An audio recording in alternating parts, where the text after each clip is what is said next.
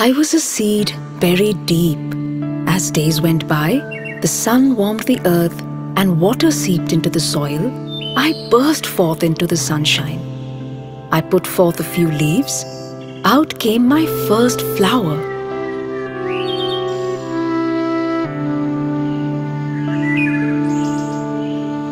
I kept a close watch on things around, seeing, observing. Curious to know what lies around and in the great beyond, I sent my roots deeper and my shoots higher, seeking the new, the different, the odd, the oft excluded. I grew on my own terms and the world cheered. Over a few summers, my trunk grew and supported more branches. Each branch grew and became self-sufficient.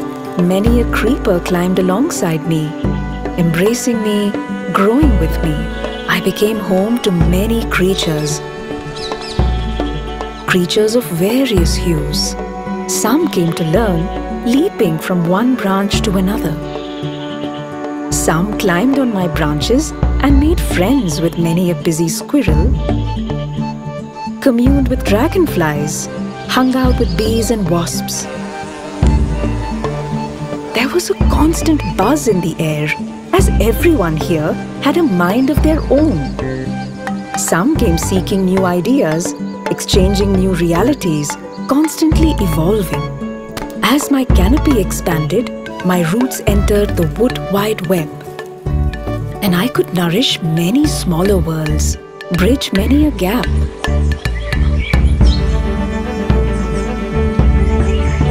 They still come from far and wide to sit under my shade, discuss worldly matters and seek solutions. I have seen many summers, a few droughts. Friends have lent a shoulder when times were hard.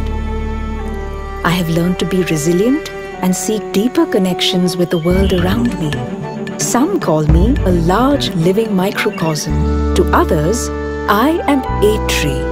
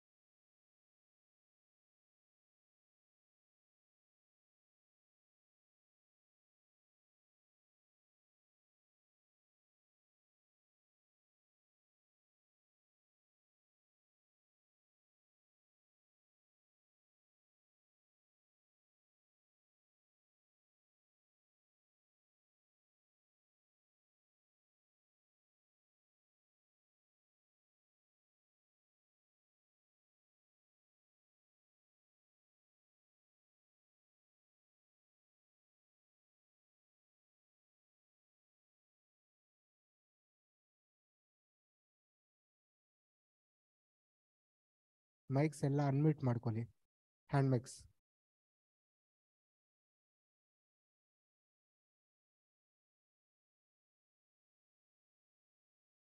Hello.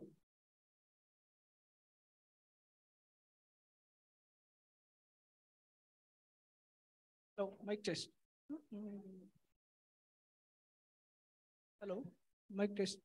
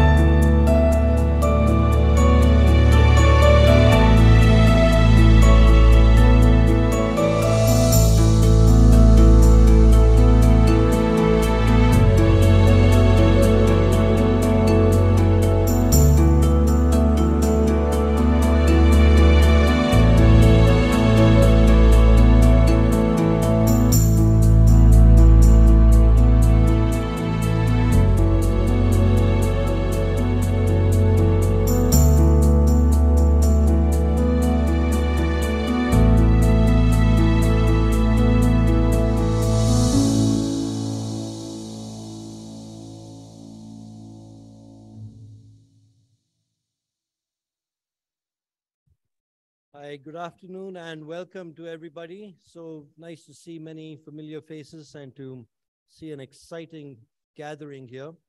So you're in for a good hour of fun talks and some enlightenment. So before we begin, there's also a few exciting things happening. There's an exciting contest for all of you here. So Atri is giving you a chance to win 2 nights free stay if you tweet about this afternoon. It's pretty easy to do. All you have to do is take out your cell phone and hashtag A3TNK, and you get 2 nights free stay at BR Hills or MM Hills at the field station. The more you tweet, maybe the more nights you get. Or maybe not. But let's quickly get through some housekeeping. Once you finish tweeting, please put your phones on silent mode so that you don't disturb the speakers coming up. And also, very quickly, there's plenty of space for people coming in. I hope you've enjoyed your tea and coffee. We've got to get started and we've got to stay on time. So a quick note for our speakers this afternoon. You have 8 minutes, and then there's about 2 minutes of Q&A. For the audience, please don't feel terrified. No one's going to bite you if you ask any questions. So please feel free. To get things started this evening, I thought I'd get some help from one of my mentors, because this afternoon is all about diversity. And like I said before we actually get started this afternoon, there's a couple of things. Some people couldn't make it. Dr. Bawa couldn't make it from the US, and we're going to miss his presence here, but he's probably watching us from far away. And also, we just had the sad news that Anita won't be joining us this afternoon because her father passed away yesterday. So if we can all please take a moment to observe a moment of silence.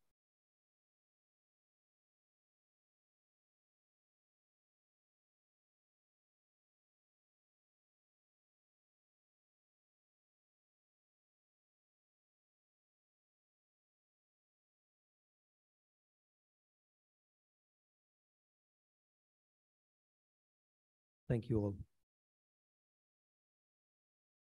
So to start off this afternoon, I just thought I'd look back and see how we begin a talk like this. It's obvious that there's a lot of variety in the talks that are happening. And I reached out to my mentor, Sir David Attenborough, for a few words to get started on the theme for this evening. And it's all about an infinite variety. So my father brought this book some 40 years ago. It's Life on Earth by Sir David Attenborough. And the very first chapter, An Infinite Variety, kind of jumped out at me and said, this is where we need to begin. So in his words, I'd like to start. It's not difficult to discover an unknown animal. Spend a day in the tropical forests of South America or the Western Ghats, turning over logs, looking beneath bark, sifting through the moist litter of leaves, followed by an evening shining a mercury vapor lamp on a white screen. And one way or another, you will collect hundreds of different kinds of small creatures.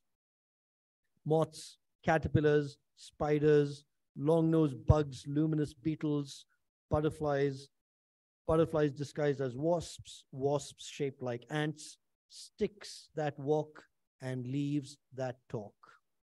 Leaves that talk is my part. The variety will be so enormous, and one of these creatures will almost entirely be undescribed by science. The difficulty will be finding specialists who know enough about the groups concerned to be able to single out the new one. And that was what the beginning of all of this was about. the beginning of Atri. And Atri celebrates its 25th birthday this year. And a big round of applause to all the founders, Kamal Bawa, Ganeshaya, Uma Shankar.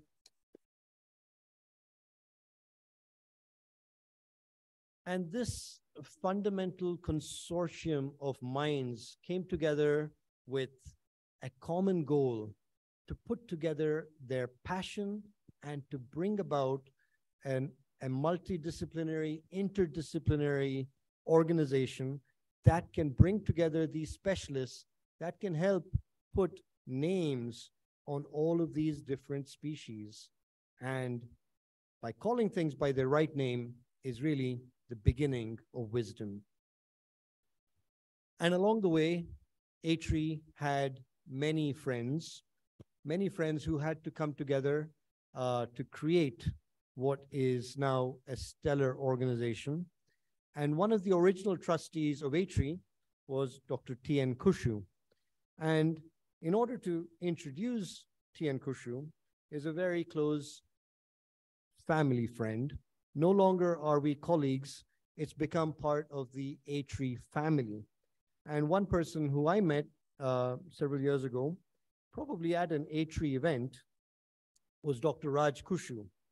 He's part of the Khoshoo Endowment Committee and an advisory council member at Atri. He's the Senior Vice President of the Strategic Alliances for Siemens Digital Industry Software, a business unit of the Siemens Digital Industries, and recently honored as Siemens 2022 Top Innovator. Along with Dr. Kamal Bawa, he instituted the T.N. Khoshoo Memorial Award to honor the legacy of his father. Please join me in welcoming Raj Khoshoo to the stage.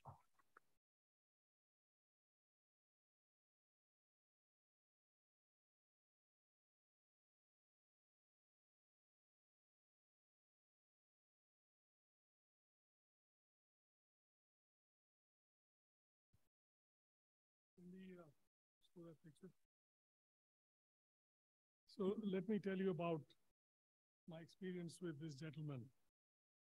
You see this photograph? See the eyes of this. See him, this is in the book called Sahadris.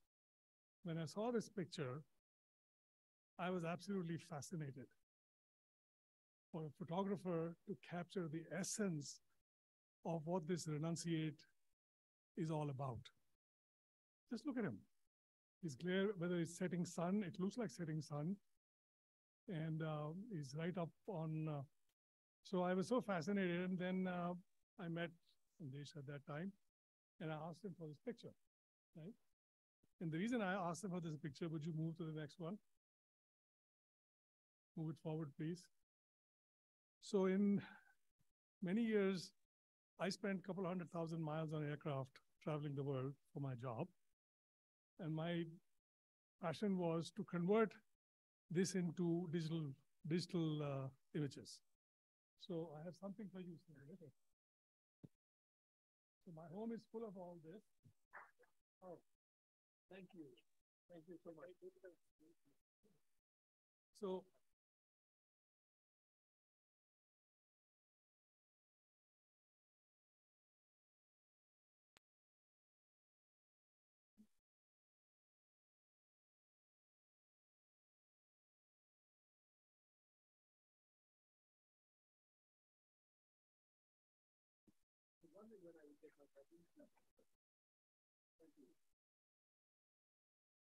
So I'm pitching in for Dr. Bawa because he couldn't be here. Just talking briefly about the award and the genesis of all this. But the fact of the matter is that, excuse me, that we started this as a small endowment. Dr. Bawa was instrumental, so was Dr. Bigbrath, and then we collected some very good supporters, the Khoshoo family. Dr. Bala is right here, the Sehgal Foundation, Ford Foundation, and then we created a small corpus. And the whole idea was, the way I was explained is that this whole idea of sustainable development, biodiversity has three legs to the stool: research, policy, and action. They all have to intermingle with each other, and they are collectively together. Now, it so happens that policy usually has some latency behind research. Yeah? Okay, sorry about that. Generally, policy has a latency, but the idea here is that all three are integral part of moving this planet forward. So then what we created is a charter for the organization and how we will recognize people who have contributed to the Indian environment, one, sometimes two. And then we gave a little award recognition, the keynotes, you saw the keynotes. I mean, we have been able to attract world-class keynotes, and that's because of the reach of A-Tree and the reach of Dr. Bava and all the colleagues. So here we are. We never expected to be here in 2022, so many years later, and successfully executing year over year over year. And I would really like from my heart to thank A-Tree, Dr. Bava in particular, and all the directors, Dr. Bala, who my father very much, because he saw in Dr. Bala a science and economics and finance together, the multidisciplinary approach, which is essential today. So this idea of what A-Tree calls multidiscipline, I call it multi-domain. These three legs of the stool, policy, action, and research, have to go on together. So again, thanks for inviting me, Sandesh. We can go ahead with the program. Appreciate your time. There you are. We won't let you off the stage so easily. So I have a small return gift for Raj. This is a book that he himself was a mastermind of, the person behind it. It's called Champions of Change. It's essays on T.N. Khoshoo memorial awardees over the years. When did it first begin? Well, no, the awards, 2004. So it's been nearly, 20 years, 18 years. Yes, yes. So this book celebrates the outstanding work in the field of science and environment conservation and presents the untold stories of perseverance and resilience to those in the field. The book was conceptualized by Raj. I'm sure he has seen it, but I have been asked to please present him this book. Yes. I look forward to reading it. Thank you. Yes. This is a commercial break. I think it's a commercial break, yeah. There might be some more of these. Also, by the way, for Karthik, we're just showing you what you need to do when you come up here to receive the award, right? You come here, you stand, you pose. Yeah. Thank you, thanks so much. And I'd please ask you to stay on stage because we need to get you back up here. And thank you for the introduction and the background of the T.N. Khoshoo Awards. Now, before we actually begin the award ceremony, I'd like to ask Madhegaudru to please come on stage. He's a Soliga, an indigenous tribal community from Karnataka. Now, this image of a wasp, you'll be wondering why we have it up here, but this is something in homage to the community that Madhegaudru is from, the Soligas. This has been named by Ranjit and Priyadarshan here at A-Tree, a whole new genera of wasp to commemorate the Soliga tribe. And this is their second species that they've described. The first one was in honor of A-Tree, and this one is in honor of the Soliga tribe. The Soligas are an indigenous tribal community from Karnataka and Tamil Nadu. Historically, they've been engaged in shifting cultivation and collection of NTFPs, non-timber forest products, including honey. Dr. Madhegowda, a Soliga, holds a PhD in social work. He's contributed in mobilizing the honey harvesters to form a society and introduce sustainable ways to efficiently collect and process honey. Thank you. So he has a small surprise for us. He has a poem, and he's going to talk about how we're intertwining culture and nature. Would you like to say a few words before you start? Okay, sir. So we, the Adivasi community of Solega, living in the BRS, and we worship nature. We have worship God, goddess, all in the stone. And also we worship wild animals, tiger, leopard, goat, sambar. So these all sacred animal for us. And also we have harvesting festival called Roti Abba. So during the Roti Abba, we sing our song of Guru Kana. The Guru Kana is the sound from the evergreen forest. Kana is evergreen forest of Solega language. And also today I'm singing the song on the Manna Tege Tege Manna Kimawa with the bird. And the bird, wherever the nesting in the different tree species, and also in the different stone, soil, huts, and different bamboos. So that song I will sing now today.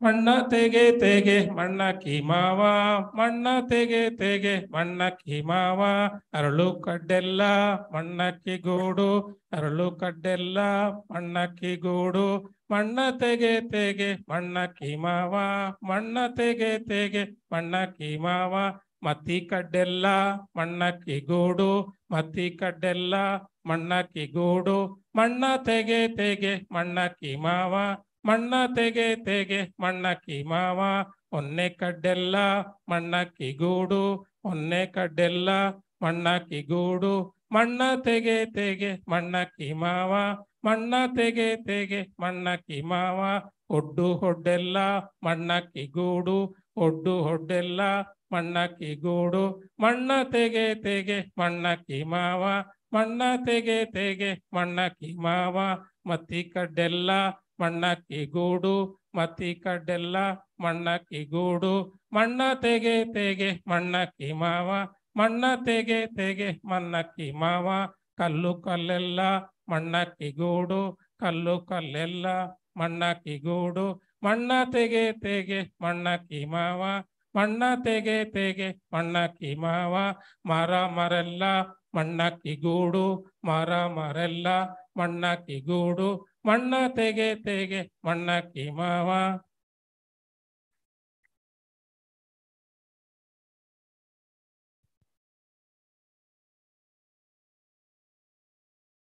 Thank you, So now we're part of.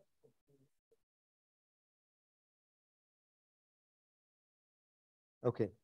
So now we're getting to the part of the evening that we're all waiting for. So before we begin, I'd like to call on our Board of Trustee, Professor Padmanabhan Balram. He's the co-chair of ATRI, a biochemist by training.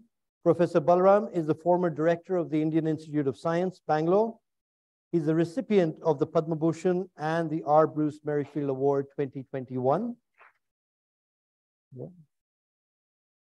Thank you, sir.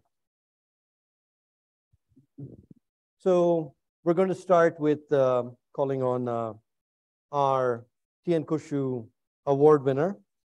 So before you come up on stage, Karthik, so Dr. Karthik Balasubramaniam is a lower plant systematist from India, based at the Agarkar Institute in Pune. He's conducted pioneering work on the taxonomy and systematics of freshwater diatom flora in peninsular India and Northeast India, and continues to do so. He's described 106 new species or new combinations of diatoms from India, and has erected 2 new genera. For his contribution towards diatom systematics, one Karthikeya is named after him. He's the only South Asian director of Diatom Base, a global level database of diatoms in the world. I'd like to please welcome you onto the stage.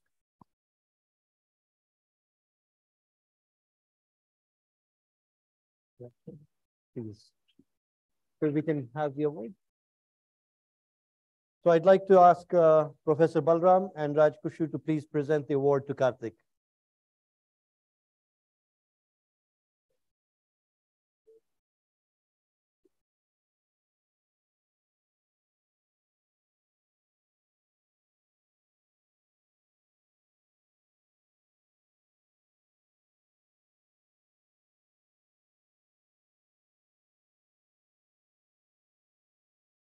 Thank you, Karthik. And I have a little bit more about you. So if you can please stay there and right there with a few more words.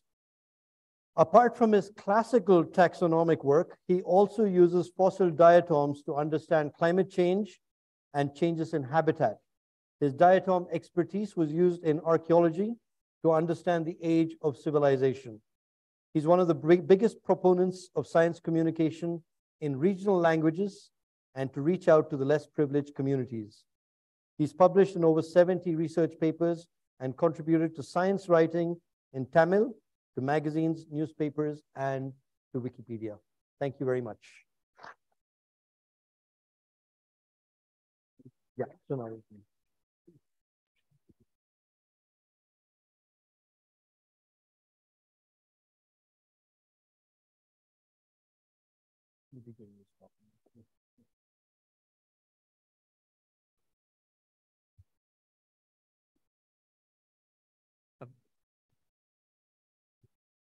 A very good afternoon, good evening to all. And thanks to A3 for selecting this, selecting me for this prestigious award. So I'm going to, this evening is about thanks. So that's what I have decided to do.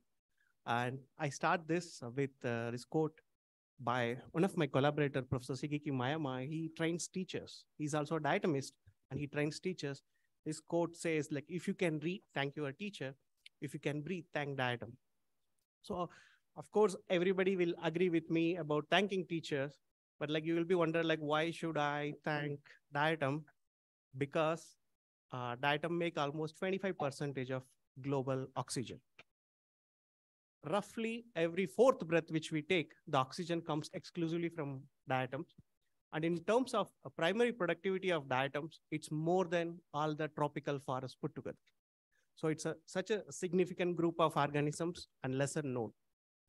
When I got the email from A3 that, you got selected for this award, so I went out and Googled about TN Khoshoo Award. So I saw this, this logo, and I was wondering what was this. For me, it was looking like again, diatoms, because I try to see diatoms everywhere. So on the other side, you see this diatom at 1000x magnification. For me, all this was looking like diatoms. So I take this opportunity to tell more about diatoms. Diatoms are microscopic algae, but they grow like on stones and sediments. So that's how diatom looks for a naked eye if you don't have a microscope. When we want to look diatoms, we have to take the samples, we scrap the rock, scrap the plants, or scrap the animals, sometimes turtle back. And then we look under the microscope, we see this beautiful, intricately patterned silica cell wall. That's the most important feature for diatom, because they are the only organism which makes silica cell wall. And we use these patterns for identification. So we are behind this pattern, looking at this pattern at 100 times, 1000 times, or like 50,000 times using an electron microscope. So they are the base of food chain. So all other aquatic insects and fishes, everybody feed on diatoms. And there are most diverse group of organisms. Until now, until today morning, we know 65,000 species of diatom, but the total estimated number of diatoms are more than 2 million. So there are a lot of work for diatomists, and there is we need a lot of diatomists as well. So they are used as a bioindicator to find the condition of environment, past and present. And there are many valuable products coming from diatoms. One of the most celebrated one is like omega-3 fatty acids. And then to make it more connected to humans, like, it's like diatomaceous earth. So diatomaceous, Alfred Nobel used diatomaceous earth to make dynamite, and they made a lot of money and also received a lot of criticism for, the dynamite killed a lot of people. So the family decided to put that money aside to create this Nobel Foundation. So indirectly, diatom is driving global science by contributing to the Nobel Prize. So I started in 2004 in this very campus. I'm here studying water chemistry with a couple of, couple of my friends, Guru Raja and Sudhira. They are here. And I did my bachelor's on microbiology. So the microbiology was inside me. So when we were collecting water, so accidentally we want to check what is there is the brown growth on the stones. So that's how I scratched that stone and then brought it here and then looked, and that is the moment. And since then, I'm hooked with diatoms. So he started doing like collecting diatoms all over the Western Ghats as a part of my PhD. Then I need somebody to identify my diatom because there is no diatom is existing at that point of time. Then I started like, who started diatom research in India? It was in like any other group of organism, we can divide diatom research into pre-independence and post-independence. So apart from this great contribution by the gentleman Ehrenberg, and then there is after 1947 or 48, there is a huge contribution by this one man called H.P. Gandhi, Hemendra Kumar Prathivraj Gandhi. So I thought like, he's the one who is going to help me identifying my diatoms. Okay, I took all his paper. So he, every other day, like, okay, another one paper. So it was like 40 plus papers.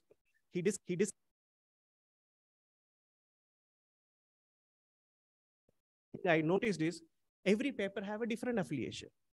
So how do I catch him? Like, where do I go and where do I get my species identified? So that's where I found this one very interesting paper by my work on Indian freshwater diatoms and experience with Indian referees and editor. I recommend everybody to read this paper. Like, if you, it's there online. If you don't find it, like you can write to me, I will send it. Every researcher should read this paper.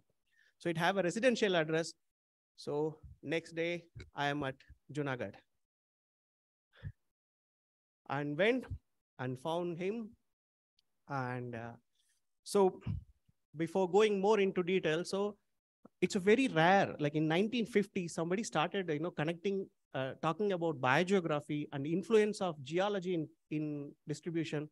So you can see like Gandhi's papers are full of other information from, it can range from travel log to geology to biodiversity to, you name it, everything is there. So he had mentioned about like Western Ghats region abounds in diatoms, governed probably by some of the geological condition. I'm just giving a gist. And this is the handmade drawing by H.P. Gandhi using camera lucida diagrams. So when I met him, he was not in a condition to, the family said like, he's not spoken for years, but his family was like, if you want to try, you can talk to him. After a couple of days, he started speaking. He cried for maybe a few minutes, and then he started narrating his entire stories from how he got into diatoms to what was his journey, everything he said.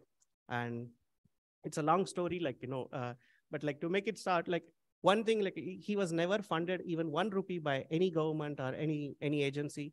His wife's keep on telling that, he comes from college on Saturday evening and go inside this room and then come back on Monday morning. She just leave the food in the next to the door sometime, and then she remove the old plate and put it new plate. Sometimes he said that morning, whatever I kept, it will be there till evening.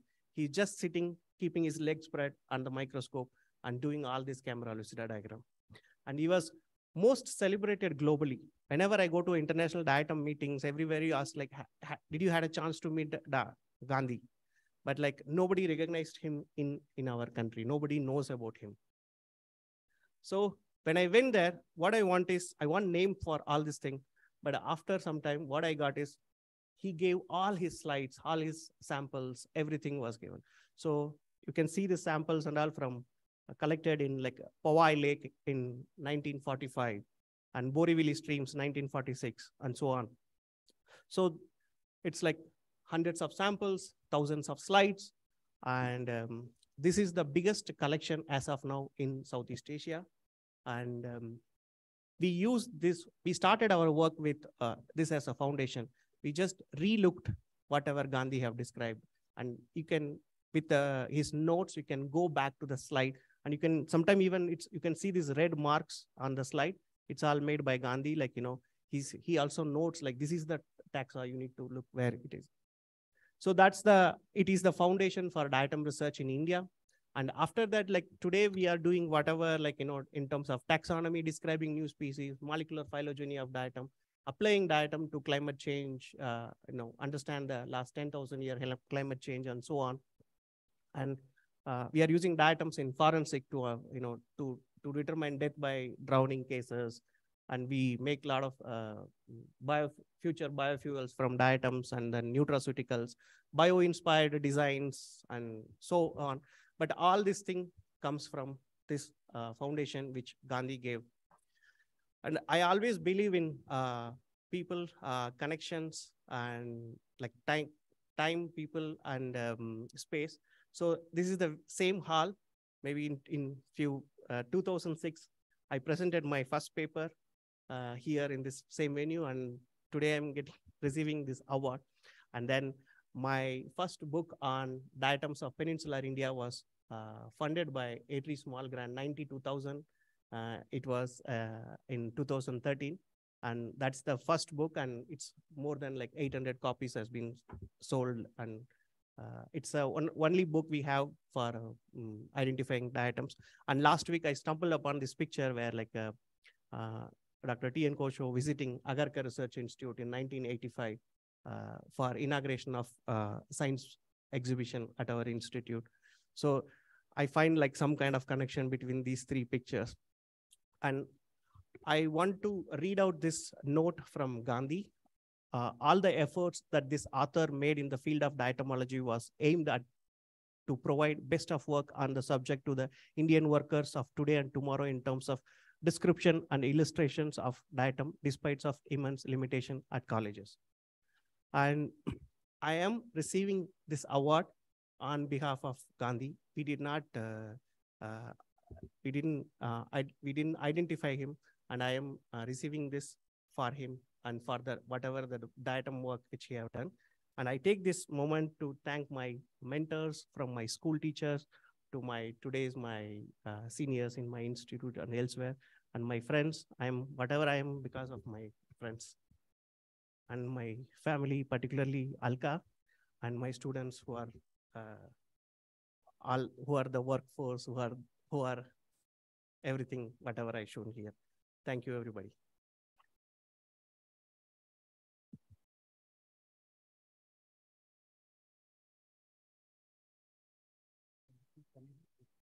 Yeah, yes. Please stay on stage for questions. So I think there are 2 mics around. So if anyone has questions, please. Well, one thing I can say for sure is that I'll appreciate every breath I take and think of diatoms more. Yes. Yes, please. Or you can say it loud enough and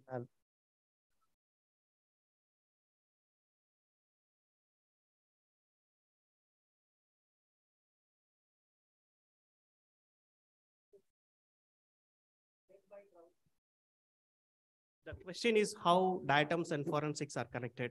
So there is a test called diatom test in forensic, which is more than 150 years old and used even today. So when a victim get into the water, so they drink a lot of water, so they take a lot of diatoms. So the forensic department want to match the diatoms in the lungs and the other body parts and then outside diatom. So many cases, what happened, like, if the person is killed and the body is thrown, so you don't take that, you don't drink a lot of water, so there is no diatom. So it's a negative test and then positive test. And many cases, what happened is the person is killed in a swimming pool or somewhere else, and then body is thrown on a river or estuary. So all these places have different set of diatoms, so we can conclude, where was this person got killed, and then with other evidence we can match it. Thank you. what about in different drainage basins of rivers? Do you have different assemblages of diatoms? Yeah, based on the diatom, we can also get an idea, like, is it like, peninsular Indian sample or Northeast India sample or like Himalayan samples? So we can, diatom change across space and time. So in the early hydrocarbon explorations, people get samples. That time we did not have a lot of the sophisticated techniques to ascertain till what age we reached. So that was done by diatoms. So we have separate Eocene diatom, Miocene diatom, Cretaceous diatom. Every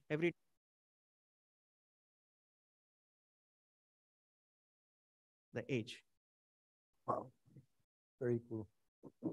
Yes. Thank you. I mean, I didn't know much about diatoms other than hearing the word. Given the extent of pollution in the water bodies and rivers and lakes and so on, especially in Bangalore, for example, how are they affected? I mean, you talked about bioindicators. Can you speak a little bit about that and to what extent we can try and ameliorate or mitigate the impact on these? Sure. So from diatoms are like, they are there everywhere. Like you can take it from -10 degree inside the ice or a boiling hot water spring. So just for a temperature, I'm just telling this range. So, but at every different temperature, there is an assembly just completely changes. So why we use diatom as a bioindicator is because they are based on the water quality condition, the community, the assembly just changes. So we use them as a, like by looking at, we can tell that this water is a polluted water or a clean water or a moderately polluted water in that way. And most of the time, bioindicators gives a reliable pictures than a physical chemical like nature of the water. For example, EPA use all their sites are monitored water chemistry plus diatoms. So the same thing with European Water Framework.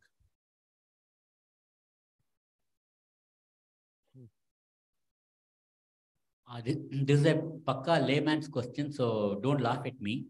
When quite often we come across datum sheets on water which are iridescent. Has the size of the datums itself got to do anything with the kind of iridescent patterns that we get? The what I'm saying is the diameter of the rings, the colored rings which you get, the bands, the width of the bands. Is it got anything to do with the datum size? So the I think if you're talking about bioluminescence and the refraction, I'm talking of refraction. When they are on the surface of the water, you see them like an oil film. So the oil film kind of thing is by multiple, like diatoms and many other microorganisms, they all release some kind of storage material is in form of lipids, fat. So that comes up.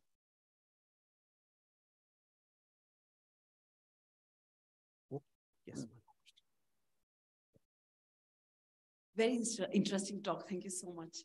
So can lake sediments can be used to do some kind of profiling and know, like, what lake has gone through in the past and what was its situation? Like, can you direct me to any of the work done in Indian context? So thank you. This lake profiling work over period is known as paleolimnology. Like limnology, study of lake paleolimnology. And then in India, only in Himalaya, some work has been done on diatoms, using diatom by John Small from Canada, Queen's University, Canada. But it's possible to do in India, but we don't have that many natural lakes. All our lakes are man-made lakes, so we desilt. So it's like deleting the CCTV footage. So all these archives get deleted. But if we have a natural lake, and then we can do a profile. And we tried doing that in Erviculam. We want to see what is the impact of humans, where there is less disturbance, there is no chance of desiltation. But monsoon is a big, very powerful even happen in Western Ghats. So when we dated the entire sediments, so, we got like on top level, we got 4,000 and then 1,000 and then 6,000. So one strong monsoon once in 15, 20 years, it puts entire things in upside down. But it's possible in doing in some of the northeastern natural lakes. You mentioned about Powai Lake and the samples being collected from Powai Lake by H.P. Gandhi. Did anybody went back now, like recently, and also looked at whether the diatoms diversity and abundance has changed? So we visited Powai Lake and Borivali streams and the Hisar ponds and like wherever. So except Powai Lake, nothing else is there. So only Powai Lake is there where we can sample, nothing else is there. But Powai Lake, what Gandhi have seen and what we have seen is like completely two different pictures. And we use them for educating school kids for, you see this 1947 diatom and 2020 diatoms. So, completely different set of assemblages. Yes. Thank you.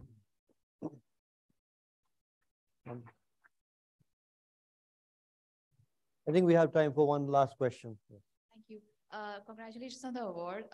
My question is, you talked about how diatoms help with sustainable energy, development of that. Could you shed some light on that? So diatoms store their food material as a lipids. So whatever the fish oil tablet which we take, that's originally made by diatoms as omega-3 fatty acids. So diatoms are the original producer of omega-3 fatty acid. And apart from that, they're also source for a lot of lipids which have potential to run our car in future. And in fact, in North America, there are many plants which make biofuel out of diatom cultures. Thank you. I mean, what fascinated me so much about diatoms was their amazing shape and structure. And I'd love to spend some time taking pictures of them in your lab. Looking forward to have you, Sandesh. Thank you. Thank you. Thank you all. Thank you. Thank you, Karthik, for that fascinating talk on diatoms. And I feel like I'm running out of diatoms in here. So let me just get a sip of water before we introduce our next speaker. Otherwise, I'll lose my voice.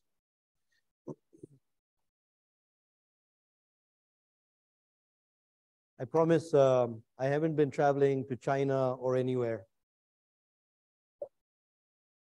I only just came back from Vietnam. So our next speaker, I owe an apology to before I call her onto the stage.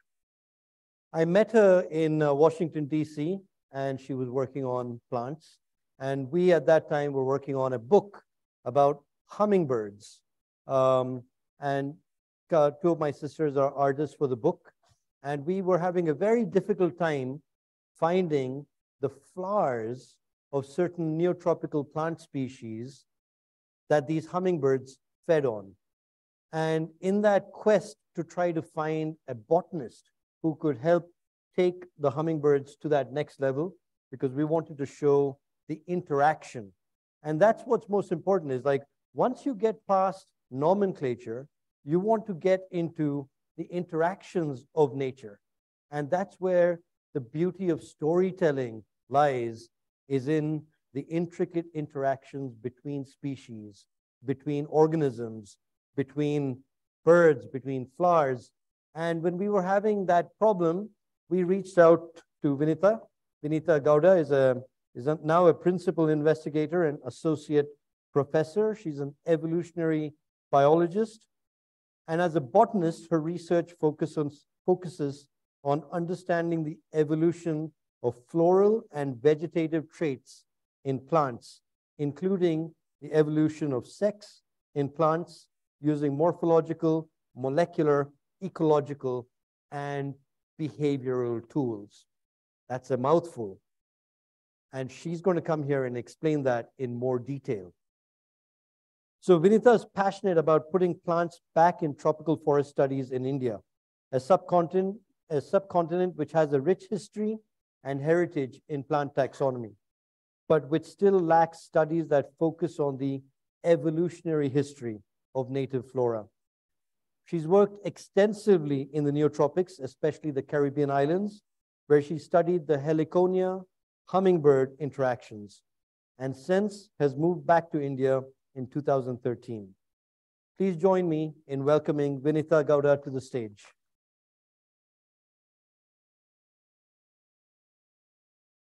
And as part of my apology for her, I have the book that she helped with.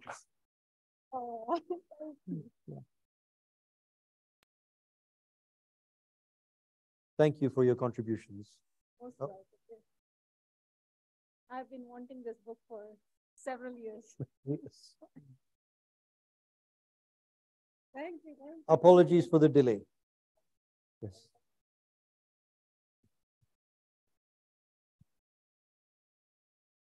I was telling Sandesh that I don't know when we met. It's possibly 2008. I had long hair I had hair. And he had hair. So that's how far back we go. Right. So to begin with, congratulations, Karthik, again. It's you who brought us back together. I met Karthik recently, but it's great to see him succeed so well. And thank you, A3, for this invitation and for this wonderful opportunity to talk about what I really love, that is plants and evolution of plants. What I don't like is that you've given me only 8 minutes +2, and I'm going to take that +2. It's a very, very dear topic for me, which is why it's going to be very difficult for you to shut me out. So I'm going to try to condense all that I know in 8 minutes, right? So I'm here to talk about species and nature, and I'm going to hang on that first term species for most of the part. Because that's where my focus is, the focus of my lab is. Let me just figure this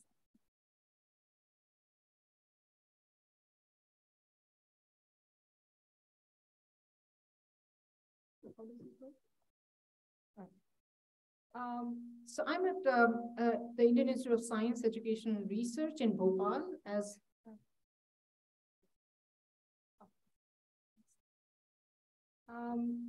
so I'm at ICER right here.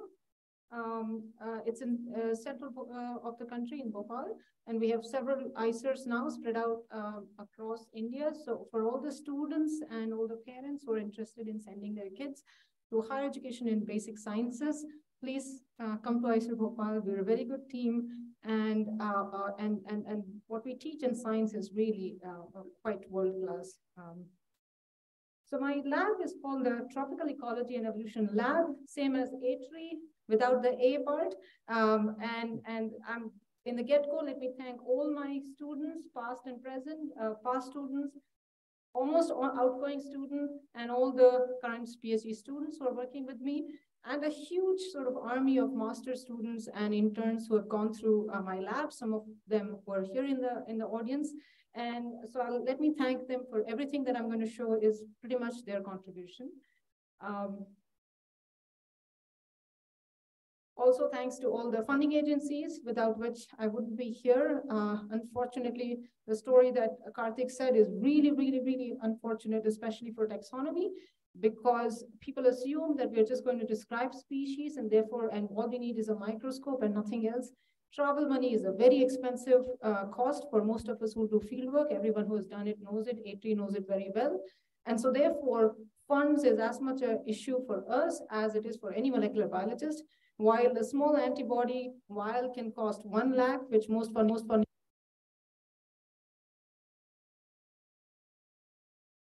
2 students, which could mean hundreds and hundreds of specimens and possibly new species. So that's what we are comparing when it comes to funds. So definitely thanks to all the funding agencies who are here. So let me start with what is a species. As you all know, Karthik, we already talked about him describing species. The concept of describing species is not very simple, which is why we are honoring what he did and what most of us do here. In biology, fundamentally, this is one of the biggest questions. One can say it's almost like for anyone who's a physicist or math person, this is what you may call an NP-hard problem. That is, it's really difficult to define this one terminology, which is why I have left it undefined. However, the one way we get around understanding a species is asking more fundamental and almost borderline philosophical questions of what is a species. So we go around in science in our labs asking questions of how are these species defined? How do we define this term species? And to define them, we may first want to know how are they created. So at what point will a taxonomist or a scientist say, yes, this is a new species, and no, this is not a new species. You need some kind of a metric there, right? Because science is quantitative. Once we define it, we also ask the questions of, can this species concept now change? Can a next scientist come in and say, no, I disagree with Vinita, and therefore I'm going to rename it. Can this concept therefore change? And third one is, once created, let's say for about 100 years, no one has come around to change the name, then the question becomes, can we talk about what is the maintenance of the species that was first defined? Now, again, this is almost borderline reasonably philosophical because we need to identify what is a species. So the common example I give in my class is, let's say if a Martian came to Earth and was looking at us, it's possible that they will look at my sister and me as two different species because we are completely different behaviorally. We physically look very different, we behave different, our interests are different, right? The Martian may also look at a Southeast Asian as different from us, Indians, and a Caucasian as different. However, in our taxonomic form, we call all as Homo sapiens, right? We do not even call certain groups or sects as different species because of ethical issues. But the same sort of logic we do not use when it comes to non-human species in this matter. So that's how philosophical this question is of what is a species. So in some sense, once you define these questions, all of these questions, in a sense, you are describing what we call is this origin of diversity. And once you talk diversity, there are two terminologies that all of us have to discuss. One is what is taxonomy, and second is what is nomenclature. Now, taxonomy is defined as this idea of scientific organization of species, like what, or of even living or dead, because we also organize fossils. Fossils also can be named. So you discover a new species of fossil and you name it. So the idea of nomenclature goes across whether you're living or dead organism as long as it.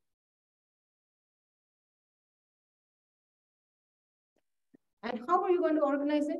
You're going to use some kind of a nomenclature technique, which is again a scientific sort of a method that we use to identify the name it, and then sustain it. Who's been sort of called the father of nomenclature because of the binomial nomenclature. There are other nomenclature methods that I can't get into today, but it is important that naming pretty much defines and starts any science that we're doing today. So in a sort of very basic form, what do we taxonomists do? Imagine this is sort of the kind of a image that you have in a kindergarten. One of the sort of tests that people use to understand if a child is going through developmental steps or the right sort of a form, you usually give to 2-year-olds, 1-year-olds, 2.5-year-olds, these blocks with different designs, right? And they're scattered around and you ask the child to sort them. So you take this and now imagine these blocks are some kind of phenotypes and genotypes that we're looking for in a forest. The child will sort these blocks into possibly these 4 forms, that is, there are triangles, circles, squares with round edges, and squares with sharp edges.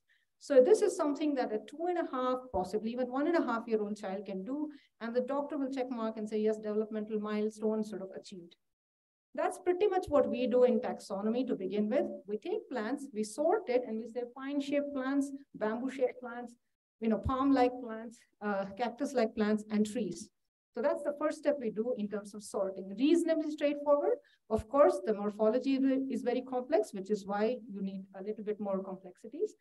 We then name them. We call one section as possibly gymnosperms. We've gone ahead and named the rest as monocots and the rest of the last part here as dicots. Now comes the most interesting part where we kind of diverge from what I explained to you for a 1.5-year-old. Is this arrow that you see between these different groups of plants. We're not just interested in what the name of the plant is or how we have classified it into separate groups. We're also interested in knowing how these species have evolved. So we're also interested in that arrow, that is how our species link to each other through ancestral sort of connections, that is how much of genotypes or genes they share, so that we can say one is sort of one species has led or is resulting in a different species, how species have split, how they may merge, how they may hybridize, and so on and so forth. So this arrow is pretty much what most of our labs do when we say that we are evolutionary biologists and we're looking for how species evolve. So this is pretty much what we do in the tree lab, is ask the question, what is a species and how it is maintained. What you're seeing here image is the complete polymorphic form. We call it floral polymorphism because the flowers are different, the plant looks the same. And so if I gave you a plant from the left side and a one on the right side, one, if you were not sort of sure about it, you may call it two different species. If you came to my lab, we would call it all single species, which means that they're just different color polymorphs of the same species. And this is a very, very complex problem in science. So what do we do now? We do in sort of identifying in our need to identify species or understand what a species is. We use what we call as integrative taxonomy, this idea where we take taxonomy, that is a name first.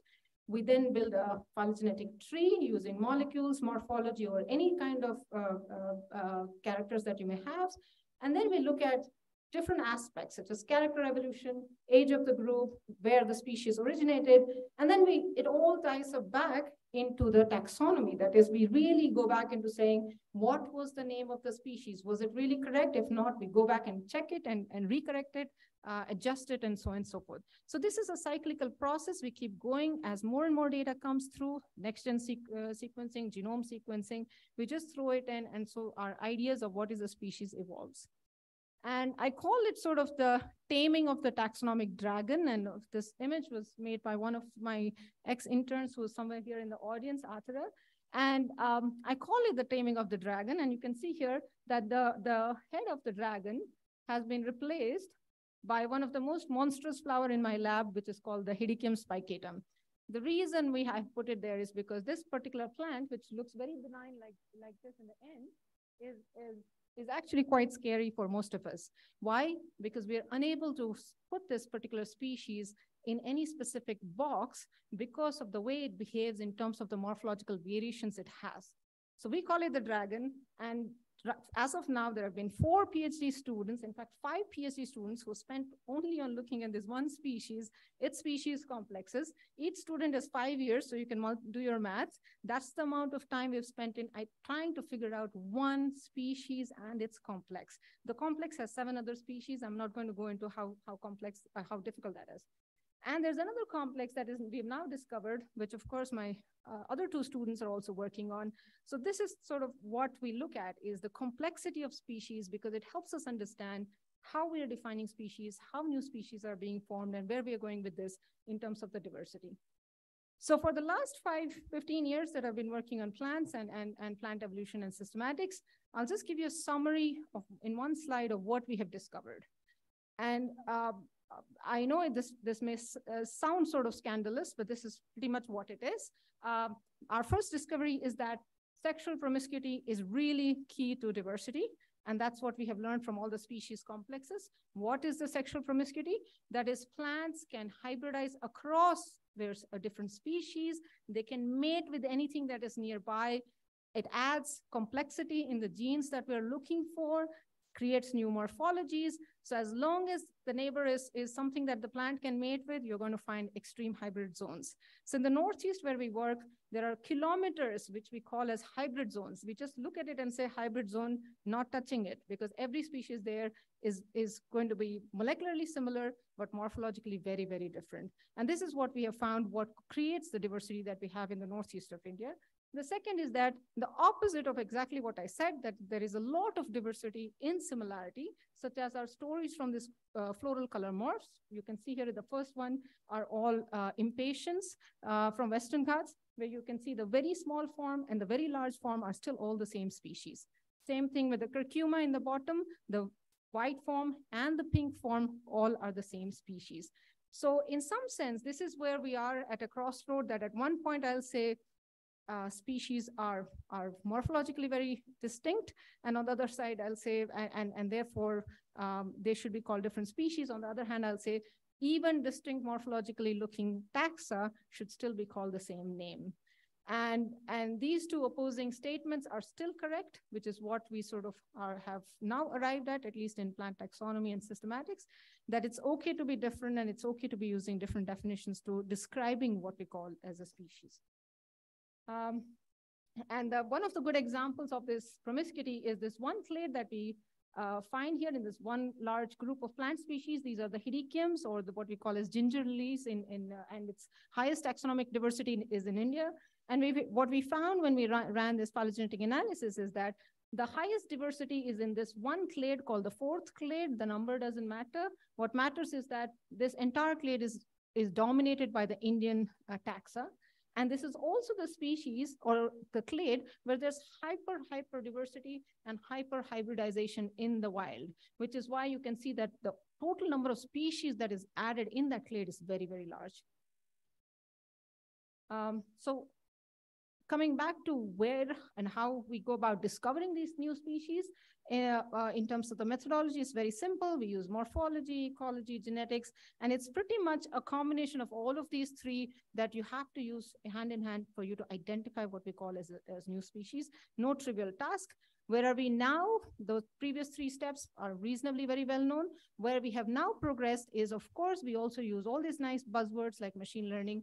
We use the morphologies to identify characters that will help us identify these clusters, what we call as species. So we use now reasonably high-end computational work to identify morphologies, to identify clusters, to identify what we call as a new species. And we also sort of use now chemical ecology to look at floral scents to see if the scents may be different between the species, and maybe the scent will help us identify, because clearly the pollinators are using the scents to go to different plants. So in terms of the taxonomy, there is no end to what method you could use to identify new species. It's an open world. The method is never the limiting force. And where are the new species? I think in the beginning, we talked about where one can go, and Sandesh mentioned it as well. And I strongly believe that the only two things that can be limiting to where we explore and where we find new species is your idea of how far you are willing to explore and how far you're willing to take the risks.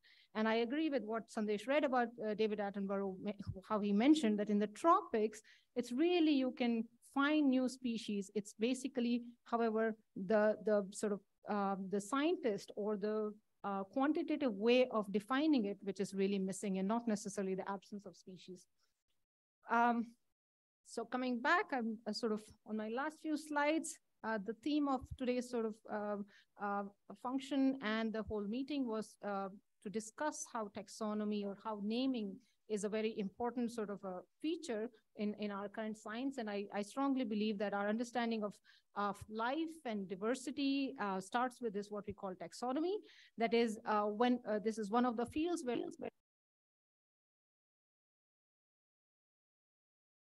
interestingly, our only time when we can play God, because as a taxonomist, we create species and we dissolve the species, right? This is the only time when you can do this, is create something, when you create something new, and you're still not harming a single soul. So a very, very powerful sort of a system where we can work with.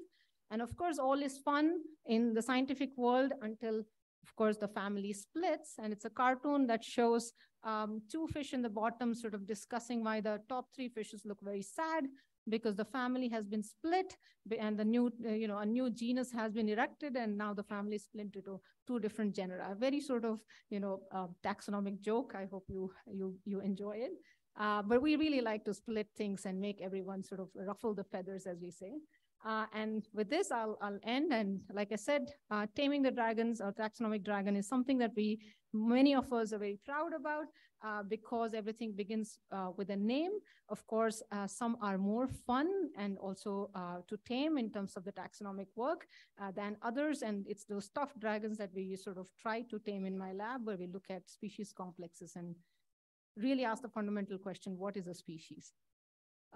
So thank you, everybody. I'll just take this opportunity to announce as well. I think most of you already know the ATBC meeting is coming to India next year. It will be held in Coimbatore. Of course, last time it was here, A3 was a big part for it. And of course, I'm sure it will be this year, in the next year as well. So please take a note of it. Thank you very much.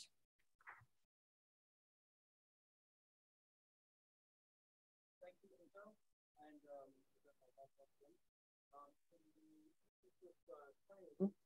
Vinita only gets asked one question. So whoever raises their hand up first. Yes. Sorry to ask this tough questions, kind of. With the advance of technology we are going to get identified species in the field, like in the laboratory. But when a person gets into the field and he wants to, like, at the end of the day, is all the energy or entertainment you have in the field, not in the lab.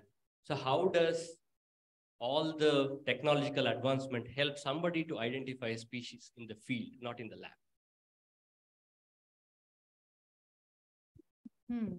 How does someone help? How does it technological? I mean, are you referring to things like apps? No. Okay. Well, so, okay. In the field, so the idea is this, that what we do in the lab has to translate to the field, right? Because, I mean, me telling you that there's an ATG sort of, addition in the chloroplast genome at whatever point is not going to help someone in the field. So we are very, very cognizant of that. In fact, that's why I kept talking taxonomy. No matter how much molecular work you do, at the end of the day, the naming of a species still is a morphological event. We still have to find morphologies to describe it.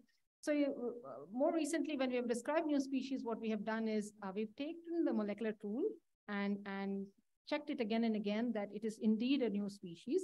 And the idea is to use what we call as corroborative data, that you're not going to use only morphology or only molecules, you use all combined data. So the lab work is really to add that confidence to what we call as a species. But then we always go back to the morphology and describe it, because there is no way anyone can publish, at least in botany, without actually identifying. So what happens, there's a concept called cryptic species. That is, your molecule said it's a new species, but you morphologically, you can't tell it apart. But then since the molecules are saying it again and again, so you go back to the plant and you say, where is that morphology? And interestingly, oftentimes we find it. So it's sort of like a give and take. There is no linear line of how we work. It's really a circular, we kind of keep going back and forth. And there's nothing called a wrong thing. If it was a wrong species, someone will sink it. If it's not, someone will split it. So it happens all the time here. Thank you. Thank you, Anita. Thank you. So we've gotten through the infinite variety of diatoms. We've gotten through the diversity of plants and interactions. And what we need to do next, of course, is take what we know into nomenclature, and machine learning, what you mentioned, is like being able to take a photograph of something in the field, uploading it, and then the name pops up, right? Citizen science, that's where things are at right now. I mean, I don't know the names of so many beetles, plants, insects, and whatever it is. You take a picture, you upload it, and that's what this entire collective, multiplied many-fold with all your other people that you know, members of our community, that can contribute to science and make it exponential. And that's where things are at right now, to be able to use technology, harness technology, and take it to the next level. And to help us, guide us in this process, we have Praveen, who's a citizen science enthusiast who loves to work with large birdwatcher groups and upscale the limits of citizen science contribution in understanding our birds. He works with the Bird Count India program in Nature Conservation Foundation, acting as a liaison with other scientists and wildlife biologists. He likes to meddle with avian systematics and understand their biogeography. He co-maintains the National Checklist of Birds of India and is presently working on expanding it to the synopsis of Birds of India. He's an associate editor with India Birds Journal and represents South Asia in the team of 2 world checklists of birds, the Howard and Moore and the IOC. In his past life, he was a computer engineer by training, and he's worked in the software tech industry.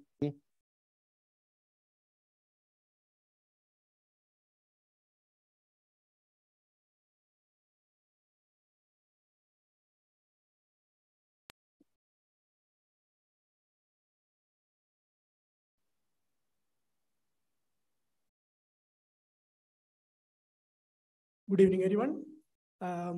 Congratulations, Karthik, and great talk by Vinitha. So a lot of things are already cleared. So my work is much more simpler to explain.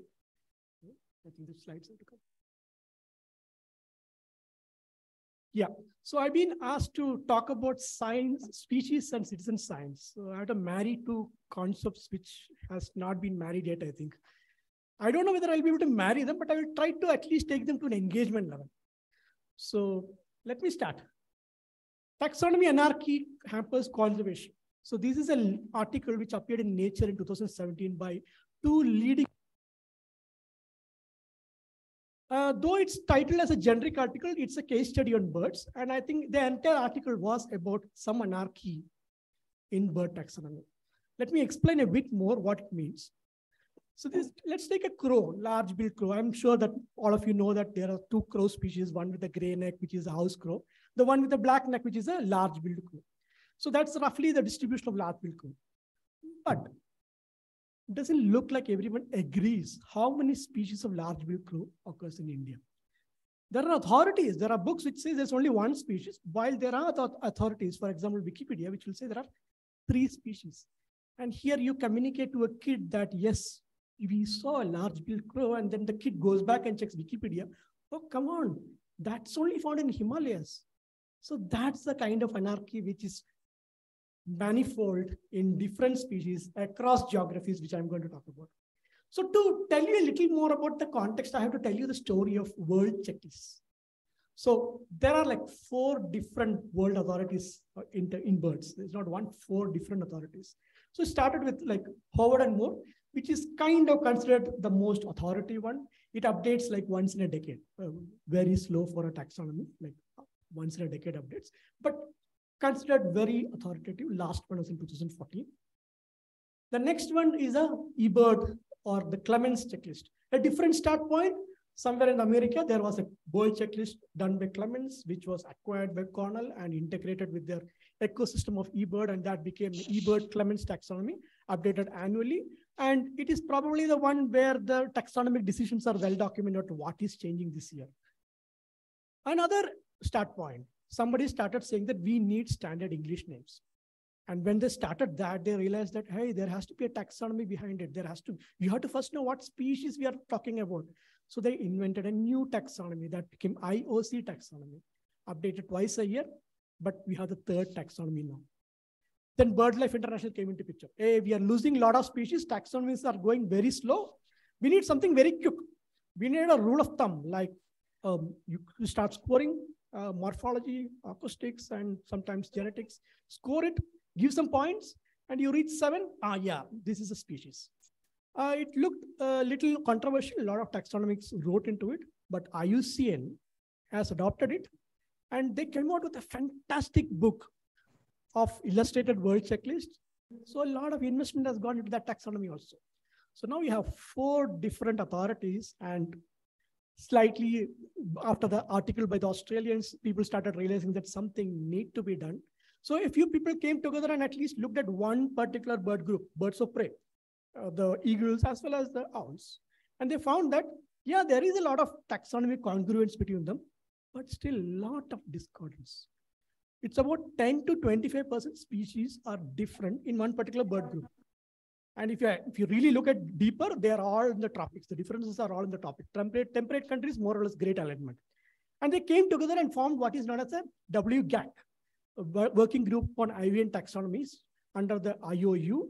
And 3 of the taxonomies have aligned that they work towards a common taxonomy.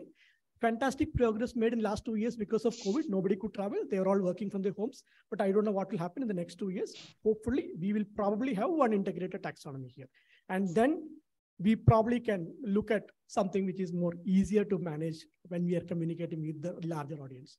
Meanwhile, in India, we were grappling with the 4 different taxonomies. We started with Howard and Moore because that was the latest in 2016 when we did it.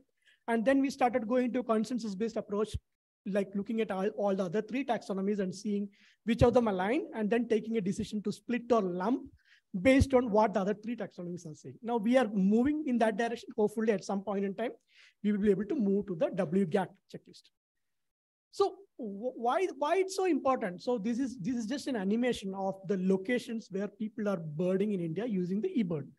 So see the number of people who are birding, and they cross India, and that doesn't have an India map. These are all lighted based on localities where people have been birding. So that's a density of birding which is happening, and they actually need to know what species we are talking about. And fantastic outputs come out of it. This is okay. This is something really not very up to date, but still it's a pied cuckoo known as a harbinger of monsoon in northern India. People were trying to figure out whether it's actually the case. Is the pied cuckoo arriving just before the monsoon? And it seems that once you put the meteorological data on top of the sightings, it looks like pied cuckoo is just ahead of the monsoon. Eh? It's basically actually reaching the villages and telling that, yes, monsoon is down the way. So there are fantastic information coming out of the citizen science initiatives. Something more serious. BirdLife International with the national partners like BNHS has produced this, what is called AV STEP.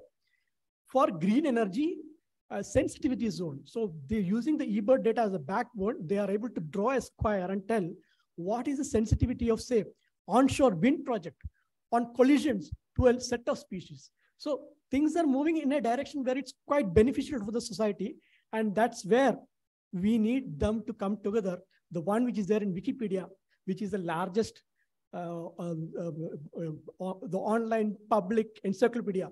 One of the largest citizen science endeavors, eBird, and one of the largest conservation organizations, which is IUCN, to talk the same lingua franca, come on the same table and at least have a same way so that policy, citizen science, science communication can actually have a common language. And some contributions from citizen science. For example, Senakanto is a wonderful database of sounds, nature sounds, and has got good recordings of birds. And every year about 20 papers come out in taxonomy worldwide. They look at audio, and most of them come from Senakanto. And Macaulay Library, where there is more than sounds, there is video, there is images, and the largest database of bird images from Asia, which is Oriental bird images, have been merged into Macaulay Library. Fantastic resource out of which outputs are actually coming. The group of citizen scientists actually sat together and looked at black-breasted beaver or Bengal beaver. It used to be a monotypic species, like there are no subspecies to it. Looked at it, yes, there are two different forms, a black-faced form and a white-faced forms, and there is a geography associated with it. There is clearly a geography. There is something happening out there. It's a time for molecular systematics to step in and see what is happening here. Are there subspecies? Are there species? Are there integrating? So there is knowledge out there which is coming out through citizen scientists. The scientists are actually looking at the sandlarks in Gujarat. There was a subspecies which is, I mean, in birds, we have a subspecies concept. So we have a subspecies which is described as from a small region of Bhavnagar, specimens identified.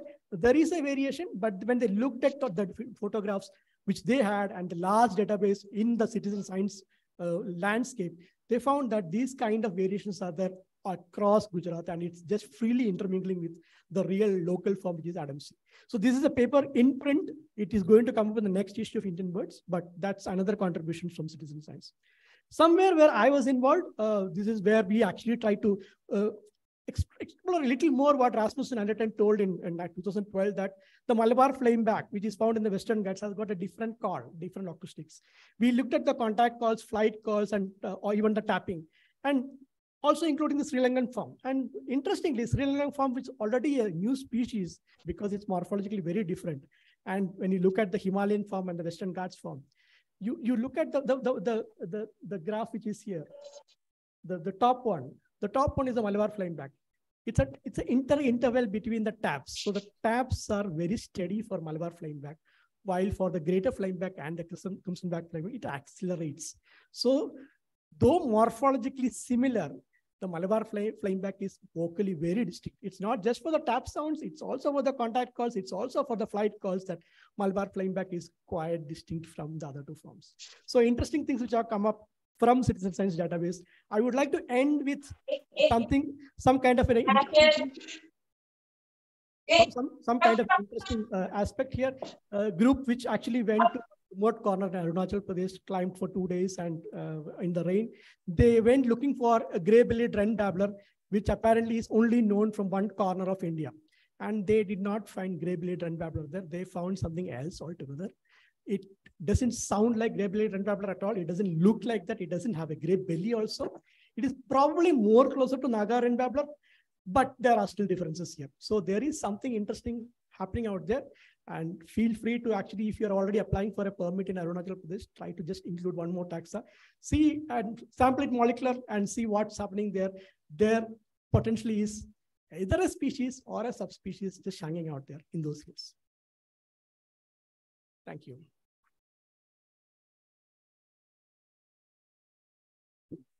Thank you. Thank you, Praveen. That led perfectly into our next session. But we do have time for one quick question for Praveen from anyone out there.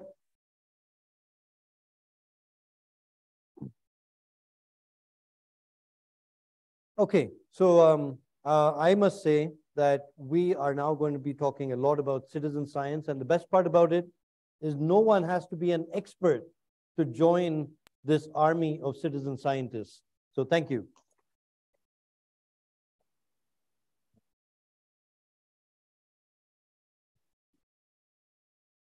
Now the much awaited moment where Arvind gets to embarrass me for a few minutes. Okay.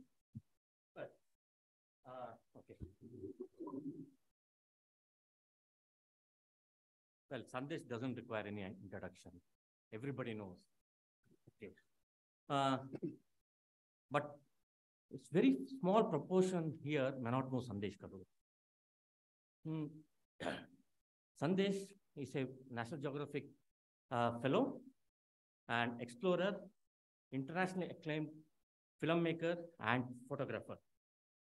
His first documentary, The Mountains of the Monsoons, is a spectacular document of drama of Nilgiri Thar, which the world witnessed for the first time. What an amazing documentary it was, Sandesh. Really, we liked it. More recently, his Wildcats of India series is just out of the world, and it's beyond our imagination, the way you shot, the way you brought out the private life of the wildcats. Thank you very much. Thank you. If you have not seen that documentary, please do. It's just amazing. He also uses print medium for storytelling. The coffee table book, the Western Ghats and the Himalayas, co-authored with Professor Kamaljit Bawa, who is the president of ATRI, and both of these books today stand as a reference to how coffee table book should be handread. Personally, I had a privilege to travel with you during the recently concluded biodiversity exploration in Siang Valley of Arunachal Pradesh. He is a keen observer and a great naturalist. And over to you, Sir Sandesh. And you are one of the best storytellers of India in the recent time. Welcome. Thank you. Thank you, Arvind. Thank you so much. So I'm very, very aware that we are running a little bit behind time.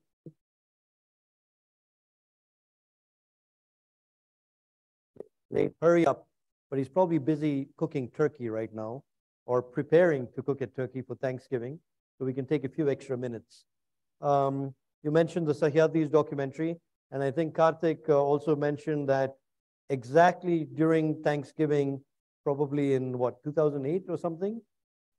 Or 2010, he was downloading on a torrent site my Sahyadri's documentary at Thanksgiving. But I must say that the world has become more open now. You have citizen science. You have, now you can actually watch documentaries much more easily with a subscription. So you don't have to be doing torrenting and downloading things nefariously.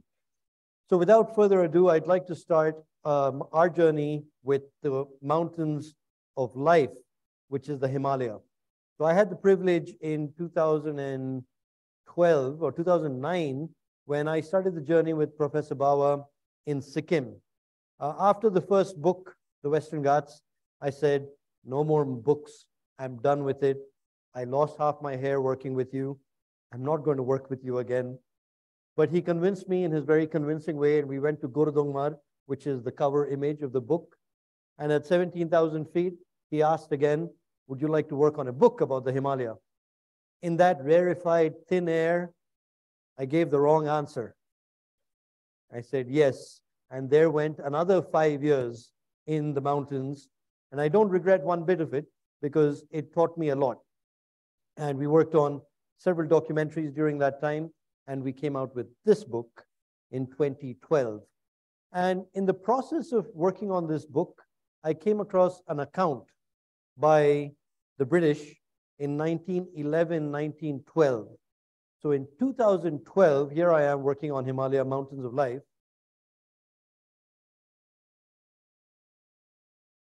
A remote part of India, the Siang Valley. And the Siang Valley is the source of the river Brahmaputra. And it comes in from Tibet. So geographers during that time had always thought the Yarlung Sangpo going across Lhasa, across Tibet at 4,000 meters was a very different river to the Siang River, which was coming into India. It was around this time that they actually realized that the Siang and the Yarlung Sangpo are the same river. It cuts a valley so deep, it's almost 5 vertical miles in depth, the deepest gorge on the planet, which is the Siang. And the other deep gorge on the planet is also in the Himalaya. That's the Kali Gandaki Gorge in Nepal, central Nepal. But this valley had a story, and that story was about scientific discovery. So the British went in their huge expedition manner, and not only did they go and quell a rebellion that had started there, it was actually a punitive expedition. They also went with a team of zoologists that cataloged every single frog, mollusk, fish, bird, reptile, you name it, they caught it, then they named it, and they made an account called the Zoological Results of the Abor Expedition between 1911 and 1922. So we are at the cusp of that 2022, 100 years later. So I thought this was a great idea to do a story. And little did I know that my colleagues at Atri, Ganesan and Arvind and a few other folks were actually working on doing a smaller expedition to the same place. So I said, why have competition with my family here? So we made it a bigger expedition by bringing them all on board and doing a science and storytelling expedition. And we are going to continue doing this for the next couple of years. So this is the Siang. Siang itself means the heart of water. Si means mother, Ang is river, and Si and heart, mother and heart have the same word in the Adi language. So we went on this expedition, 20 members. Some folks went before the main expedition, and some of the folks have just finished another one and just come back. But like many of these big endeavors, it takes a lot of support, and we're very thankful for National Geographic Society for supporting the whole expedition. And we got in-kind support from Cool and from Isuzu for helping us actually get into these remote landscapes. So I'll show you a small piece of that video.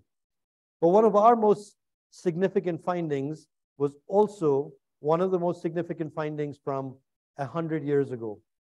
Who knows what this is? Okay, were you on the expedition? Okay, all right, you're welcome to the next one. But this is a very interesting species. It's a velvet worm in the genus Onychophora, and this is the only one of its kind known in the subcontinent. And the fact that we discovered it again after 100 years of it not being around is something that we're all very proud of. And this is also the importance of interdisciplinary or multidisciplinary expeditions. One team can help the other. Now, this poor creature doesn't belong to any one of the teams, so it's going to get a special write-up and a special note all to itself. And this was discovered, I think, by Ranjit, who then came and said, what kind of funny worm is this? And then we realized that this is the most significant finding from a century ago, and we're very lucky to find this one specimen. So we had our team. I don't have pictures of everyone here. So we found a whole variety of mollusks and insects and amazing botanical marvels like that Rafflesia, Sapria himalayana. And also Nilanjan, one of our team members, went looking for fish. And this is kind of like the story of the diatoms, right? What you don't see doesn't exist. And although fish are larger in size, they too don't exist because no one looks underwater. But when you do put your head underwater and you look inside, there is a staggering diversity of life. Amazing species of fish, many of which still need a name. And that's how much at its infancy science is in that remote part of India. And there's still a lot of work to be done to put names to many of these species. And that's what the scientists, everyone who's come back from the expedition, are busy doing, is trying to figure out names for the animals. And in Praveen's talk, we learned about citizen science. And I mentioned, you don't really have to be an expert to be able to find, put names. I mean, you need to be an expert to put a name to it, but you don't need to be an expert to marvel at the diversity of species out there. So this is Priya and there's Ranjit. So Priya is not a person who studies moths, but she's been able to put together a whole assortment of moth specimens, photographs, and I think she's identified 450 plus species from this expedition. And she's not a moth expert. So this just takes a little bit of interest to go out of your expertise. Maybe you're a mammologist, but then you're looking at moths. Or it's a hobby that can be turned to the next level. And that's where real species discovery happens, when you're passionate about the things that you're out looking for. And I think Ranjit and Priyan's team are going to find probably the most number of new species.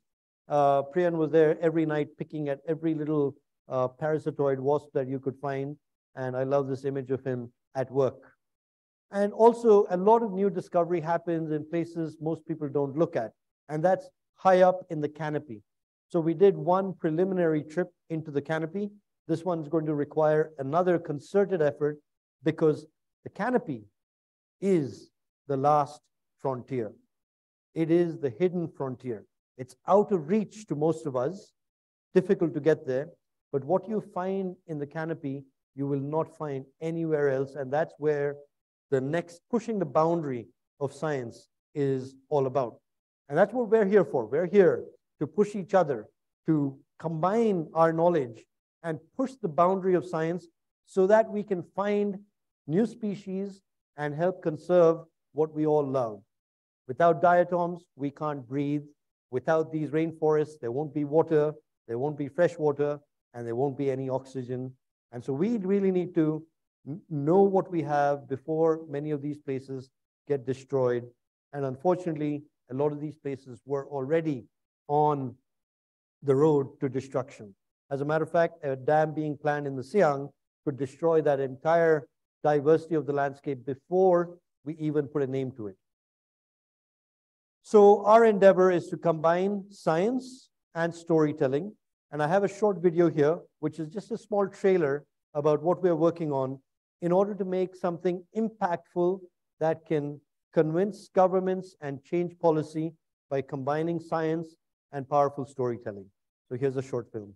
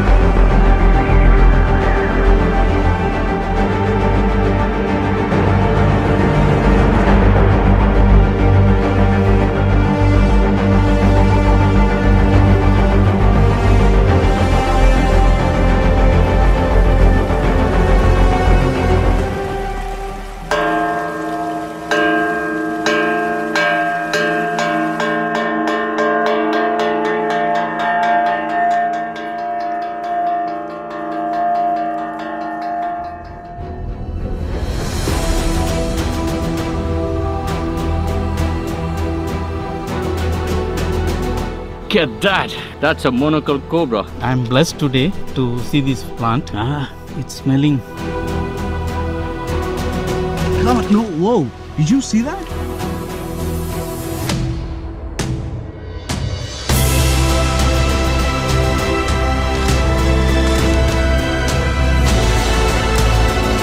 something very interesting here.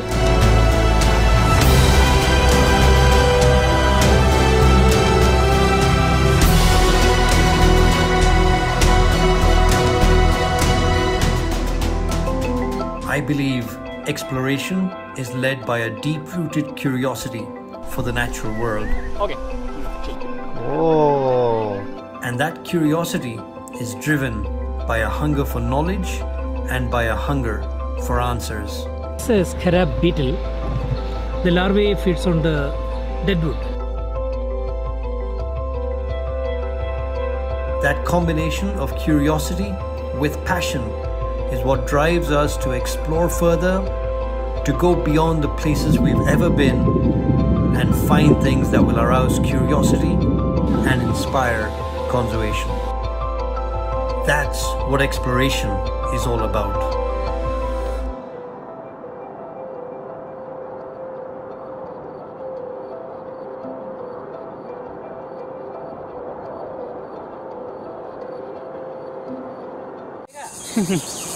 We can eat raw. खा सकते हैं ना कच्चा Peanut like peanut taste. Here, which is the eastern direction. Poor. Yeah. We have to ask him the eastern direction. Thank you all.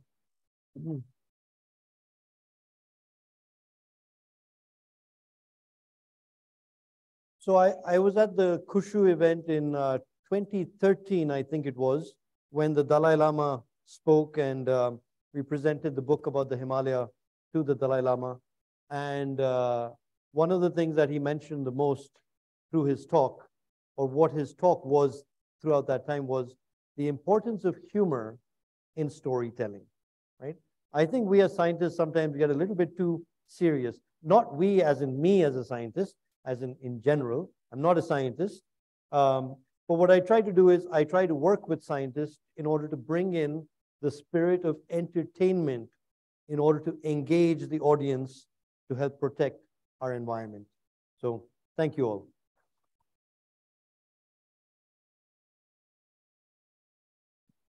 So we're kind of running out of time. So if there's no questions for me, we can skip to the next part of the program.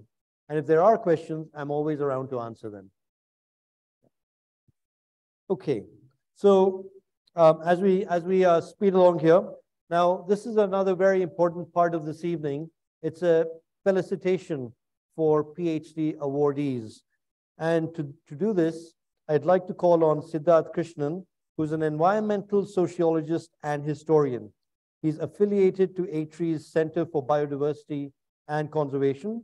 He's also the convener of the Academy of Conservation Science and Sustainability Sciences Studies. Thank you. Welcome.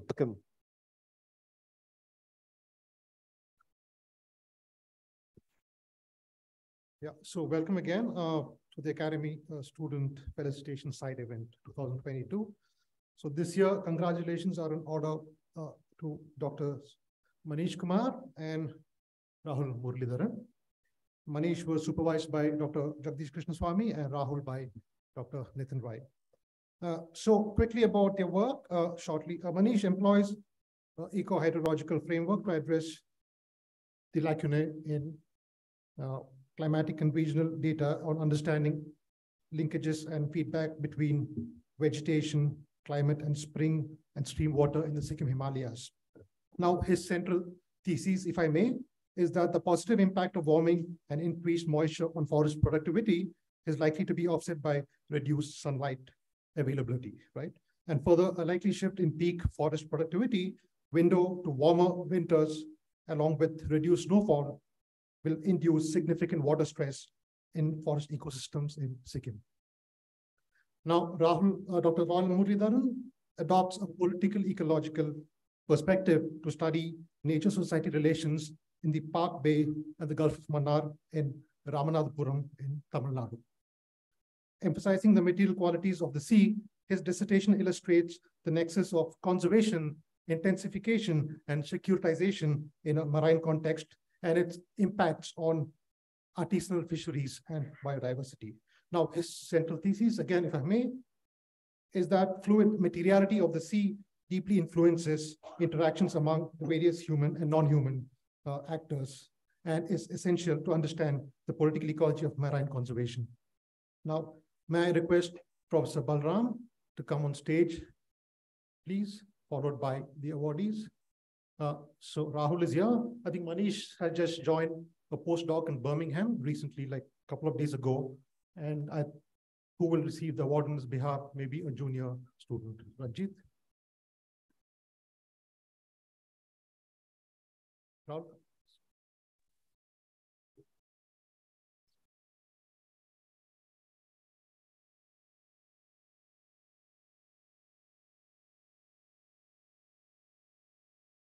So the memento itself is some embroidered work from the pastoral Toda community in the Nilgiris. Manish is here. Hi, Manish. Yeah, so Ranjit, can you receive the memento on Manish's behalf?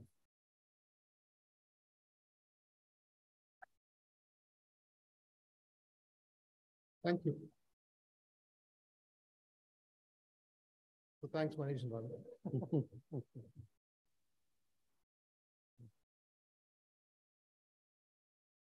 Thank you. Thank you all for that.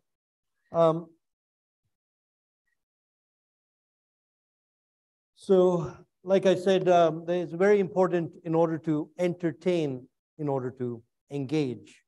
Now, to introduce the final part of the evening, I'd like to please call upon Raj Khoshoo to tell us what entertainment we have in store for this evening, and something that will really leave everyone energized. Nobody can beat you in entertainment, my man. This last program here, where is Jaya Peter? Yeah. No, please. So we were putting this program together, and the two things happened simultaneously. One was my boss at home, Preeti, said, why isn't there some music? Because people got addicted to Ricky Cage, and that program was such a success in terms of. And the second, next day I get a call from Jaya saying that we have this artist from Rajasthan that can play. I said, you know, this is killing two birds with one stone. Make domestic life happy, make Atri life happy. So a little bit about what introducing these Manganiyars. Can anybody tell me in South Asia, how many systems of folk music are there? Yes. One guess. One? Yeah, it's almost over 100. Folk singing, according to Wikipedia, etc., says it began in 1600 BC. But really, folk singing is as age-old as civilization itself. And folk singing is down to earth. It is about the earth. It is about the spirituality. Dr. Khoshoo was very particular about music. And he taught, he inculcated music in our DNA right from childhood. He grew up in Punjab, and Punjab music, as you know, is boisterous. And today, when you go to weddings, you see this Indian freestyle Bollywood dance. I mean, that's all, you know, its roots are there. When you go to Kashmir, there are 4 systems of music. And one of them is Sufiana. We would, in winters, listen, and he would make us listen to Sufi music, which is agnostic of religion. It's agnostic of faith. So folk music has one tremendous quality, which I discovered after I went to USA. It is a-religious, it is a-spiritual, excuse me, and it talks about human life. And the basis, now while classical Indian music is a genre by itself, but folk music is something that you will enjoy. This is the family of, this is a whole Rajasthani. There are 4 systems of music in Rajasthan. And you will have the whole Khan family here. We should bring them out and set them up. They're going to entertain you with what has been termed by our A3 communication as the Bard of the Dunes, right? They come from a particular area in Rajasthan. So please, we should bring them on and set them up. You are in for a treat. They will sing songs from, they will take requests. They will sing songs from Bulle Shah, as you know, in Southern Sindh. They will sing songs from Kabir. They have their own renditions and a very unique set of instruments. What I like about them is that khartal that you'll see. So you're in for a treat.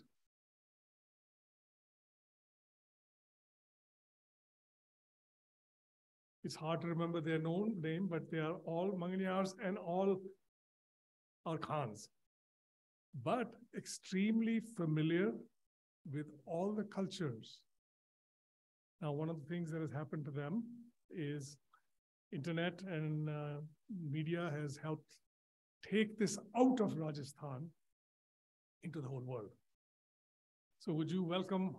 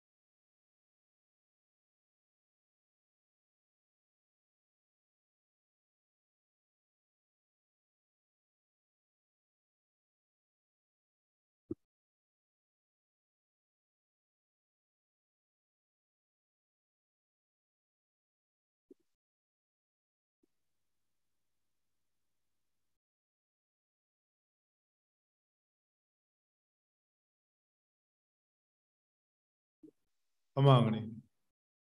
Namaskar. Adab. Salam alaikum.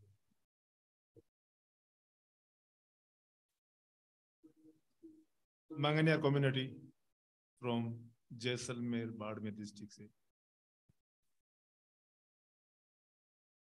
बहुत बहुत शुक्रिया आप सबको कि आप तशरीफ ले आए हमें सुनने के लिए। हमारे राजस्थान में मंगनियार कम्युनिटी एक फोक म्यूजिक कम्युनिटी, हमारा पारंपरिक जो कल्चर का वो संगीत ही है और हमारे संगीत में हमारे गुरु मार्गदर्शक हमारी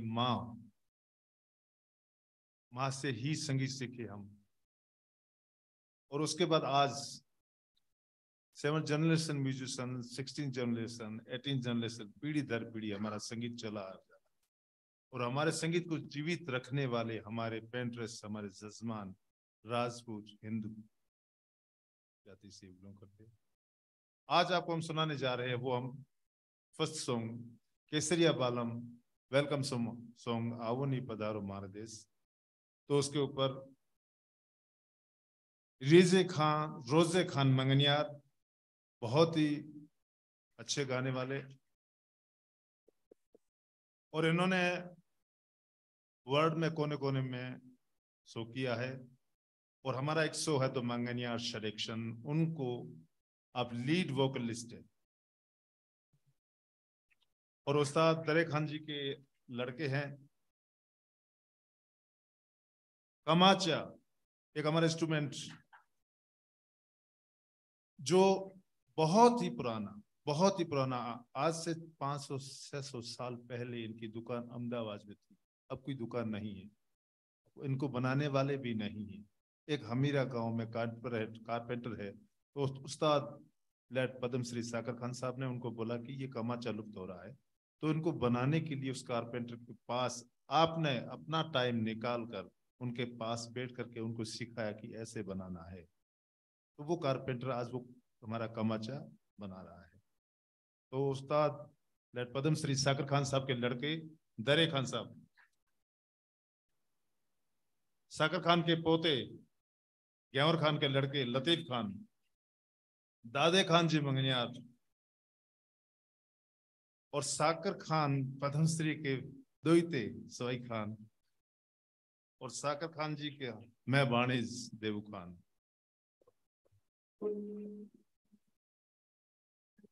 तो आपकी इजाजत चाहते हम वेलकम सो आवो नहीं पधारो मारे देश केसरिया वालों। उसके बाद हम थोड़ा सा संगीत को लेके जाएंगे पेड़ पौधों के ऊपर थोड़ा सा। उसके बाद अगर आप चाहे तो फरमाइश कर सकते हैं, तो हम आपका फरमाइश इंशाअल्लाह ताला हम पूरी करेंगे। और उसके बाद हम चले जाएंगे थोड़ा हमारा राजस्थानी ट्रेडिशनल फोक में चले जाएंगे, जो भवाई डोडा जांगड़ा पेठा हमारे गाने हैं उसके अंदाज में चले जाएंगे। उसके बाद थोड़ा सूफी, फिर थोड़ा मनोरंजन पे आ जाएंगे।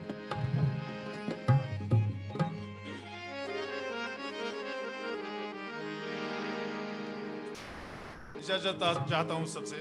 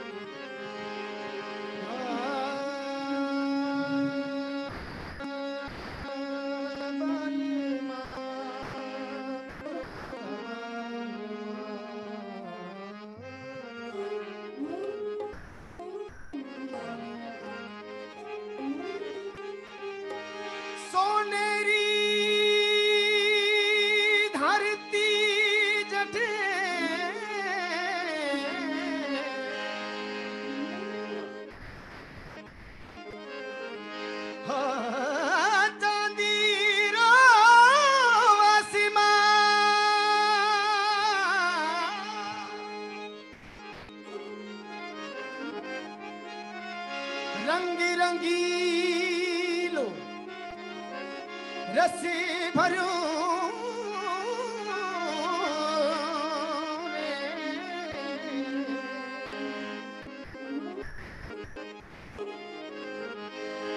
मारो प्यारो राजी सिथान रे ओ जी प्यारो प्यारो राजलिसिता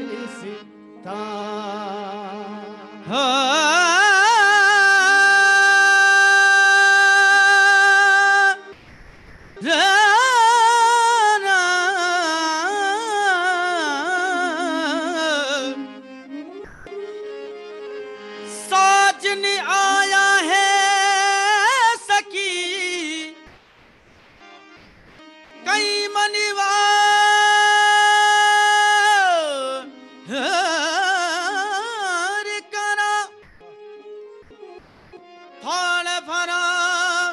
गज मोती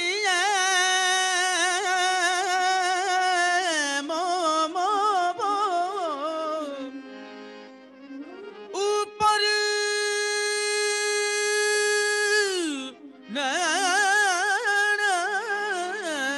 मैं ऊपर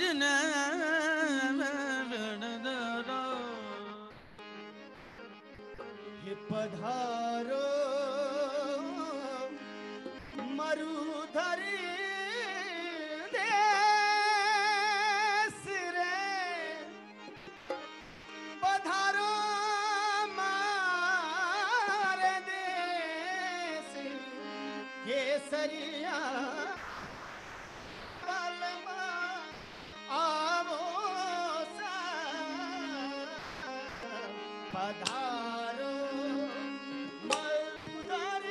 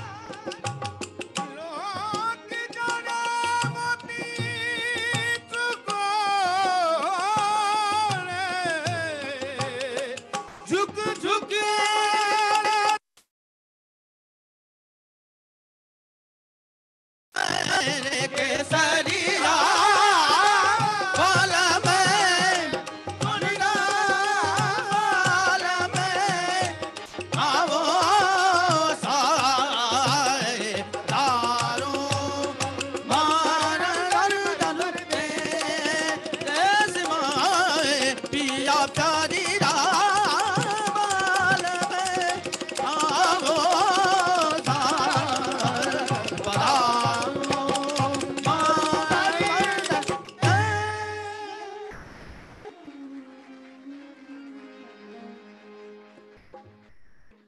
Thank you.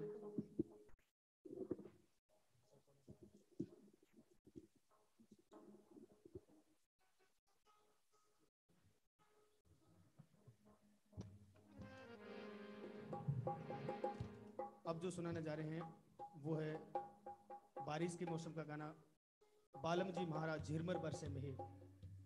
तो राजस्थान में अक्सर एक वाइफ को अपने हस्बैंड तक संदेश पहुंचाने के लिए ही ये गाना बनाया गया था कि बारिश के मौसम में उन्हें कितना मिस कर रहे हैं, किस प्रकार से उन तक संदेश पहुंचाया, वही बताया गया।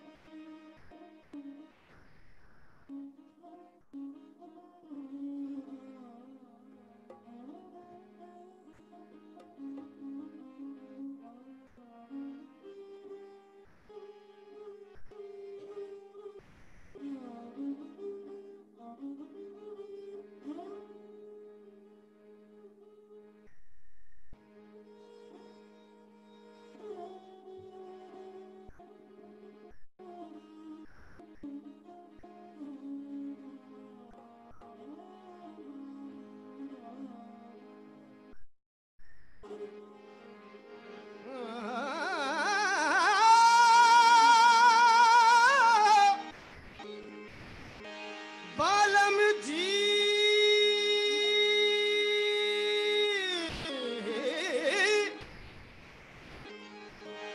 भूमि घाटार लू भी लटा बादल क्यों बना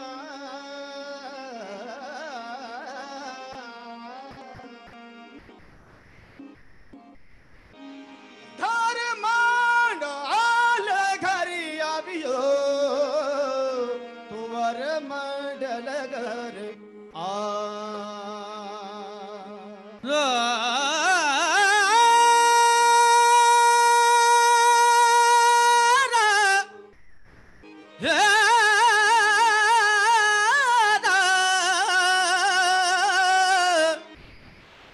मारा बालम जी बसे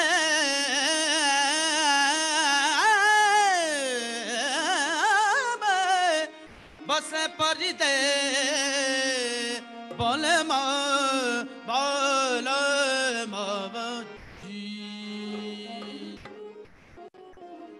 बालम जी मारा साहब जी मारा बालम जी मारा झिरमर बरसे मेरे बालम जी मारा हाजी रे साहब जी मारा झिरमर बरसे में ओ आप ही बसो परिदेश हो आप ही बसो परिदेश रे बालम जी मारा साहब जी मारा बालम जी मारा झिरमर बरसे मेरे बालम जी मारा झिरे साहब जी मारा झिरमर बरसे में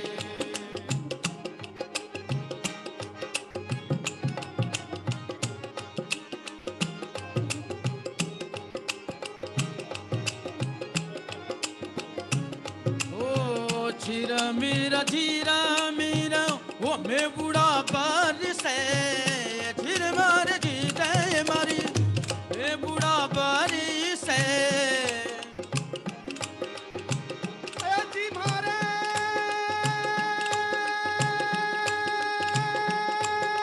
मारे आसुड़े ना क्या झिराडो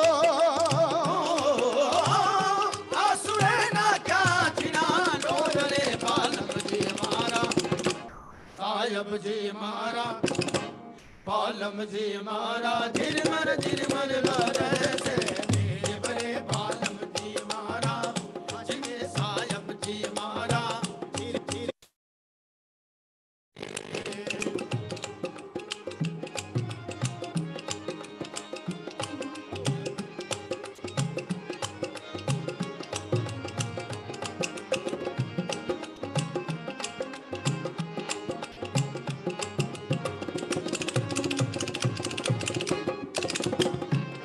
रहने आधारी कारी बिजली चमके रहने आधारी काली बिजली आधारी कारी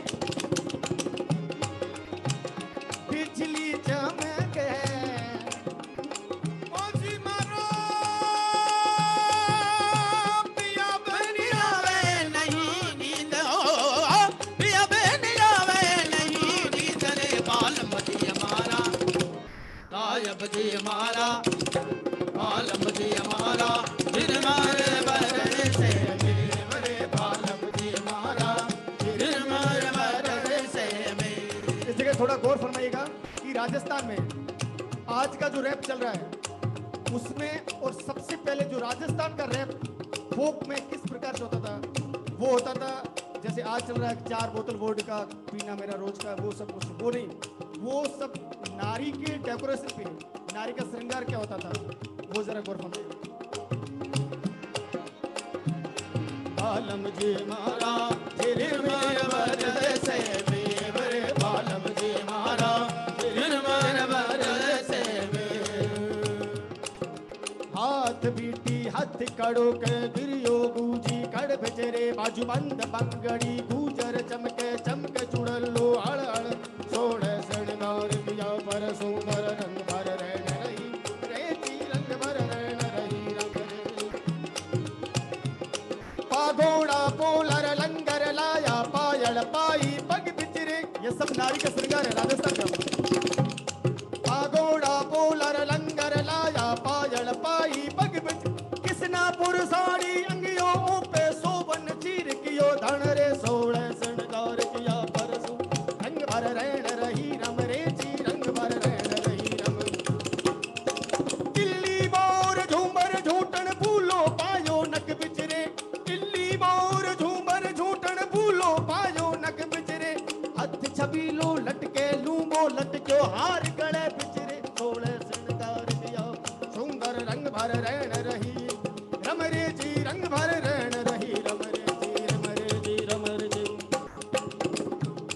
चिट्टिक्या कैसे भड़ंग्या बासंग उर्सिंगा करके हर रे चिट्टिक्या कैसे भड़ंग्या बासंग उर्सिंगा करके हर रे मंगल भोंगर की रतिया पे ये सो रूप मोहन मन सोड़ सणगार किया पर सुंदर रंग भर रहन रही रम रे जी रंग भर रहन रही रम रे जी रम रे जी रम बालम जी मारा सायब जी मारा बालम जी मारा झिर मारे बारे से मेरे बालम जी मारा झिर मेरे बारे से धर मारे धर मारे धर मारे धर मारे धर मारे धर मारे धर मारे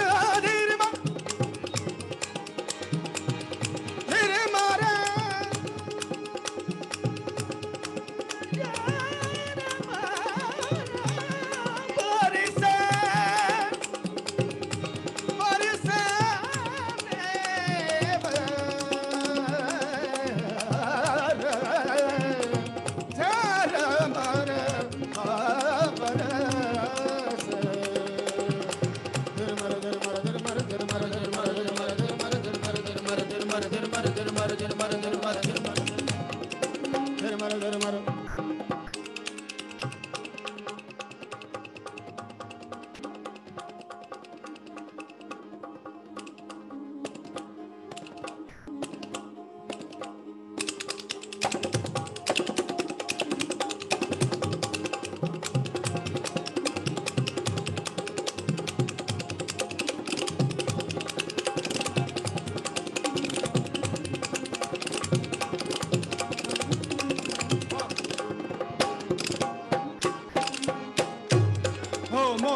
पपैया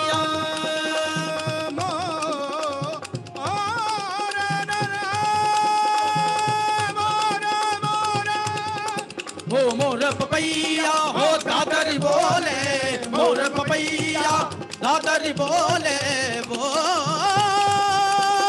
कोयल सोर मचा कोयल सोर मचा बरे सालम जी मारा साजब जी मारा सालम जी मारा जिरमन बरे से मैं बरे बालम जी मारा जिरमन बरे से मैं बरे बालम जी मारा जिरमन बरे से मैं बरे बालम जी मारा जिरमन बरे से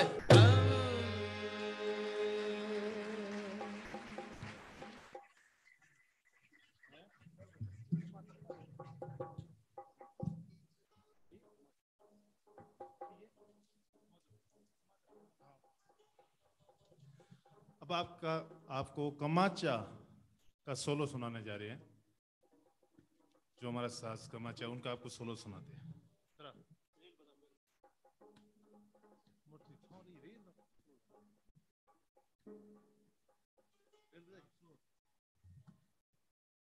कमाचा में राग सुहब।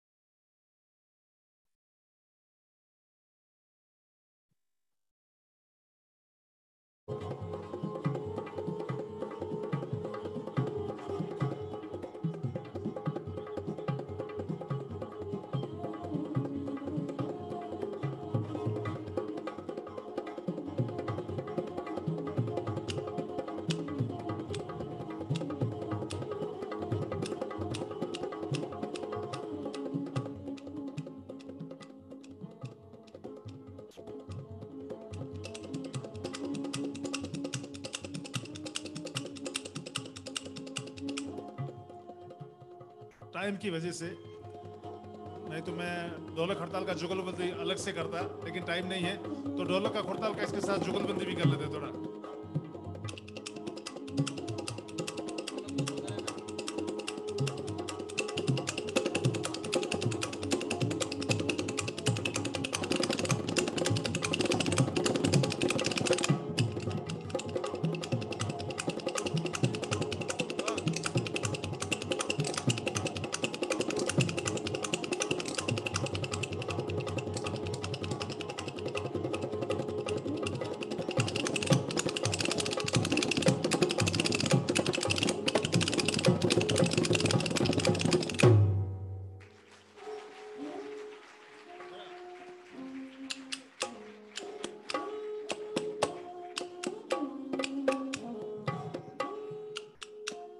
ये लकड़ी के 4 टुकड़े हैं, सिर्फ सिस्टम अलग अलग है, कोई जॉइंट नहीं है, लेकिन इसमें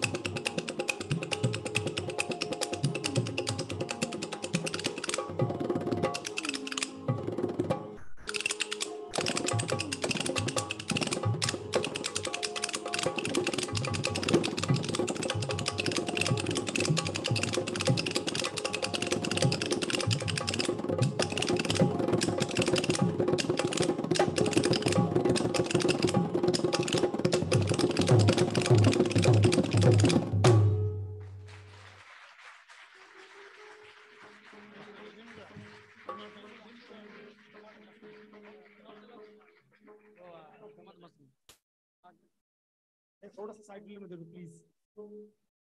अब आपको सुना रहे हैं नींबूड़ा छाप तलक मोरी छीन और दमादम मस्कर अंदर। ये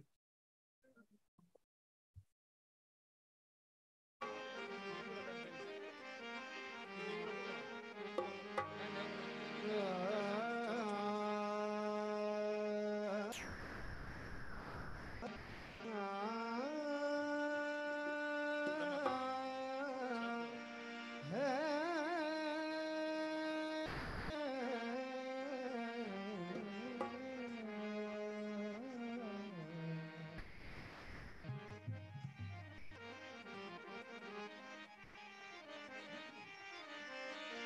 आ पिया इन नैनन में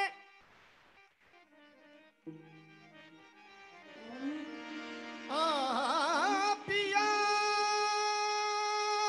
इन नैनन में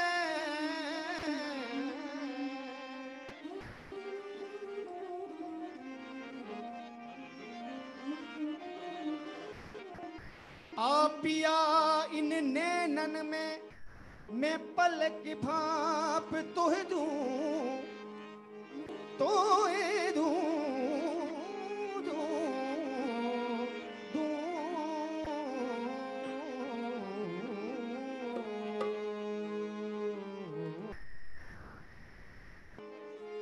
आ पिया इन नैनन में पलक ढांप तोह दूं ना देखूं किसी गैर को ना तोह मोस नैना नैना नैना मोस नैना नैना नैना मोस नैना मोस नैना नैना नैना मोस नैना नैना नैना मोस नैना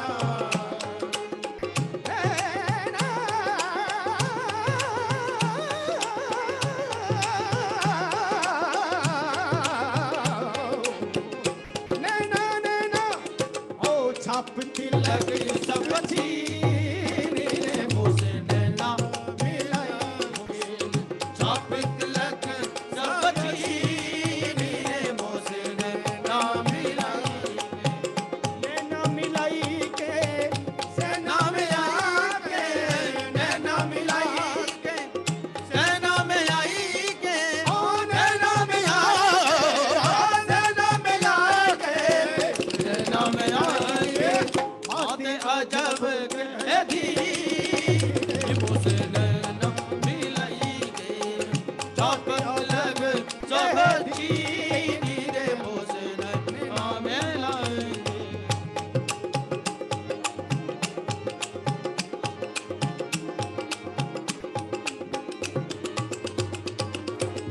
गोरी गोरी बैया हरी हरी चूड़ियां ओ गोरी गोरी बैया ओ हरी हरी चूड़ियां ओ हरी हरी चूड़ियां ओ हरी हरी चूड़ियां हरी हरी चूड़ियां मोहे सुहागन की मोस नैना मिलाई के मोहे तिलक सब छीन रे मोस नैना मिलाई के नैना मिला के सेना में आई के नैना मिला के ओ सेना में आई के ओ सेना में आ ओ सेना में आ के सेना में आ के बातें अजब कह दी रे मोस नैना मिलाई के बातें अजब कह दी रे मोस नैना मिलाई के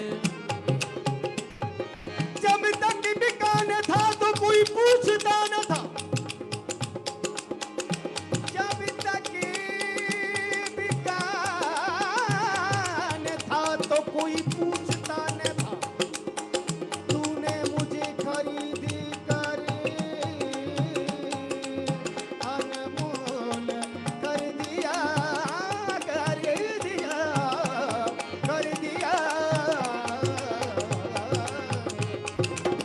प्रेम पति को मधु पिलाने प्रेम पति को मधु पिलाने ओ मधु पिलाने ओ मधु पिलाने मधु पिलाने मतवाली कर दी रे मोस नैना मिलाई के ओ मतवाली कर दी रे मोस नैना मिलाई हो लाल मेरी पट रखियो भला झूले लालन हो लाल मोरी पति रखियो भला झूले लालन सिंदरी दा से बनदा सखी से बाज कलंदर दमादम मस्त कलंदर अली रावा कलंदर अली हरम दे अंदर ओ दमादम मस्त कलंदर कलंदर पाल कलंदर अली हरदम दे अंदर सूफिया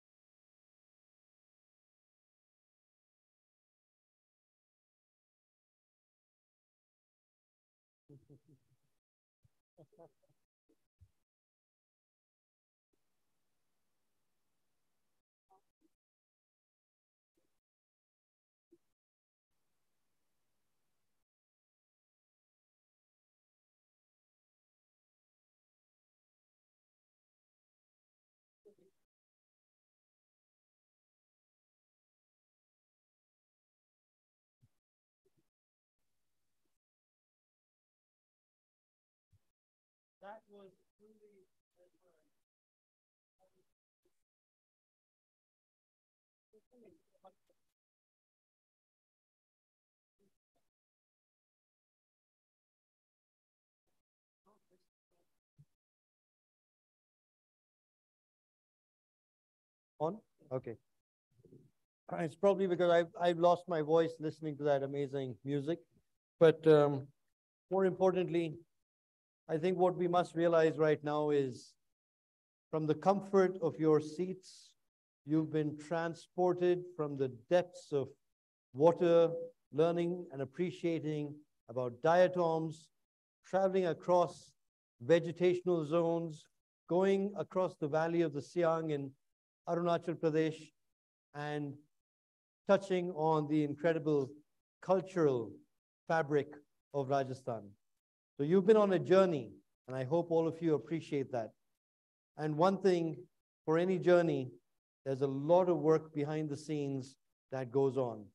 So I'd like to call upon Asmita to please deliver the vote of thanks.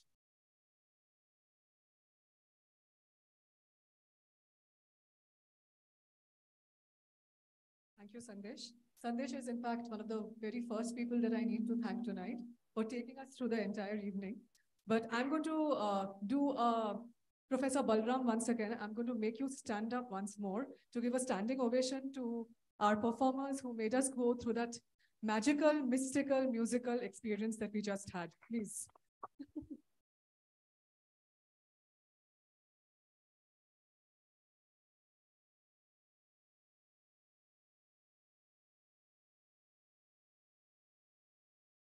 On behalf of everyone at H3, I wish to thank Professor Baba, Professor Balram, Ms. Anita Arjundas, Mr. Vamsidhar Puthula, and all of our board members for their leadership and guidance. Mr. Raj Khoshoo and family for your friendship and support all over these years.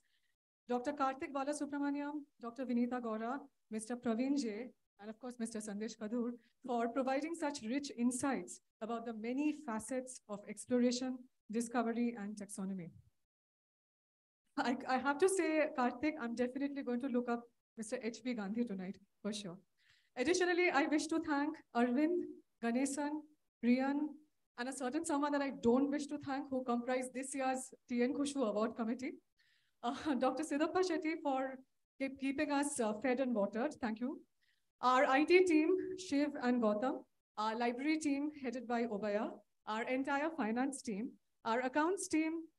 Sorry, I said accounts team and finance team twice. Yeah, thank you, sir. Thank you twice, actually. Rashmi, Hema, Ramesh, because without you, no H3 event is ever complete. You're the backbone of any event at H3. And our, yes, please. And our wonderful, wonderful communications team, Namrata, Tirath, and Jaya, who made this event come to life. Thank you. We had a series of nature walks which led up to this event. And we wish to thank Lab Arvind, Lab T. Ganesh, Lab Ganeshan, and Lab Priyan for the same. But as Vinita has mentioned, names are important, and that is where things begin. So I need to give a shout out to Arjun, Femi, Kirtana, Manoj, Navasmita, Nilanjan, Rajkamal, Ranjit, Ryan, Sahana, Sheshadri, Sneha, Surya, and Tremi. And thank you to all of you for your participation and for your presence, basically. Thank you very much.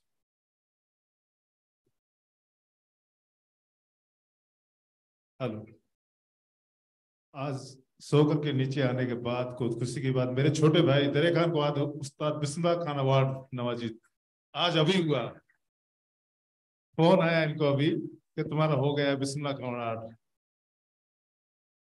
हमारे नमस्कार, मुझे बड़ी खुशी है आज इस show का खुशी है कि हम एक लोक कलाकार गांव में रहने वाले जैसलमेर और बाड़मेर से मेरे फादर को पद्मश्री से सम्मानित भारत सरकार ने दिया। वो लोक कलाकार में पहली पद्मश्री और लोक कलाकार को कमायचे में पहली पद्मश्री। उसके बाद में हम सागर जी ने हमको रास्ता बताया, फादर ने, हमने उसको किया। आज मेरा बड़ी खुशी की बात, इस स्टेज पे मैंने बजा के और मैं नीचे आया, मुझे बधाई आया कि आपका नेशनल अवार्ड हो गया। मैं शुक्रिया अदा करता हूँ सबका। हमारे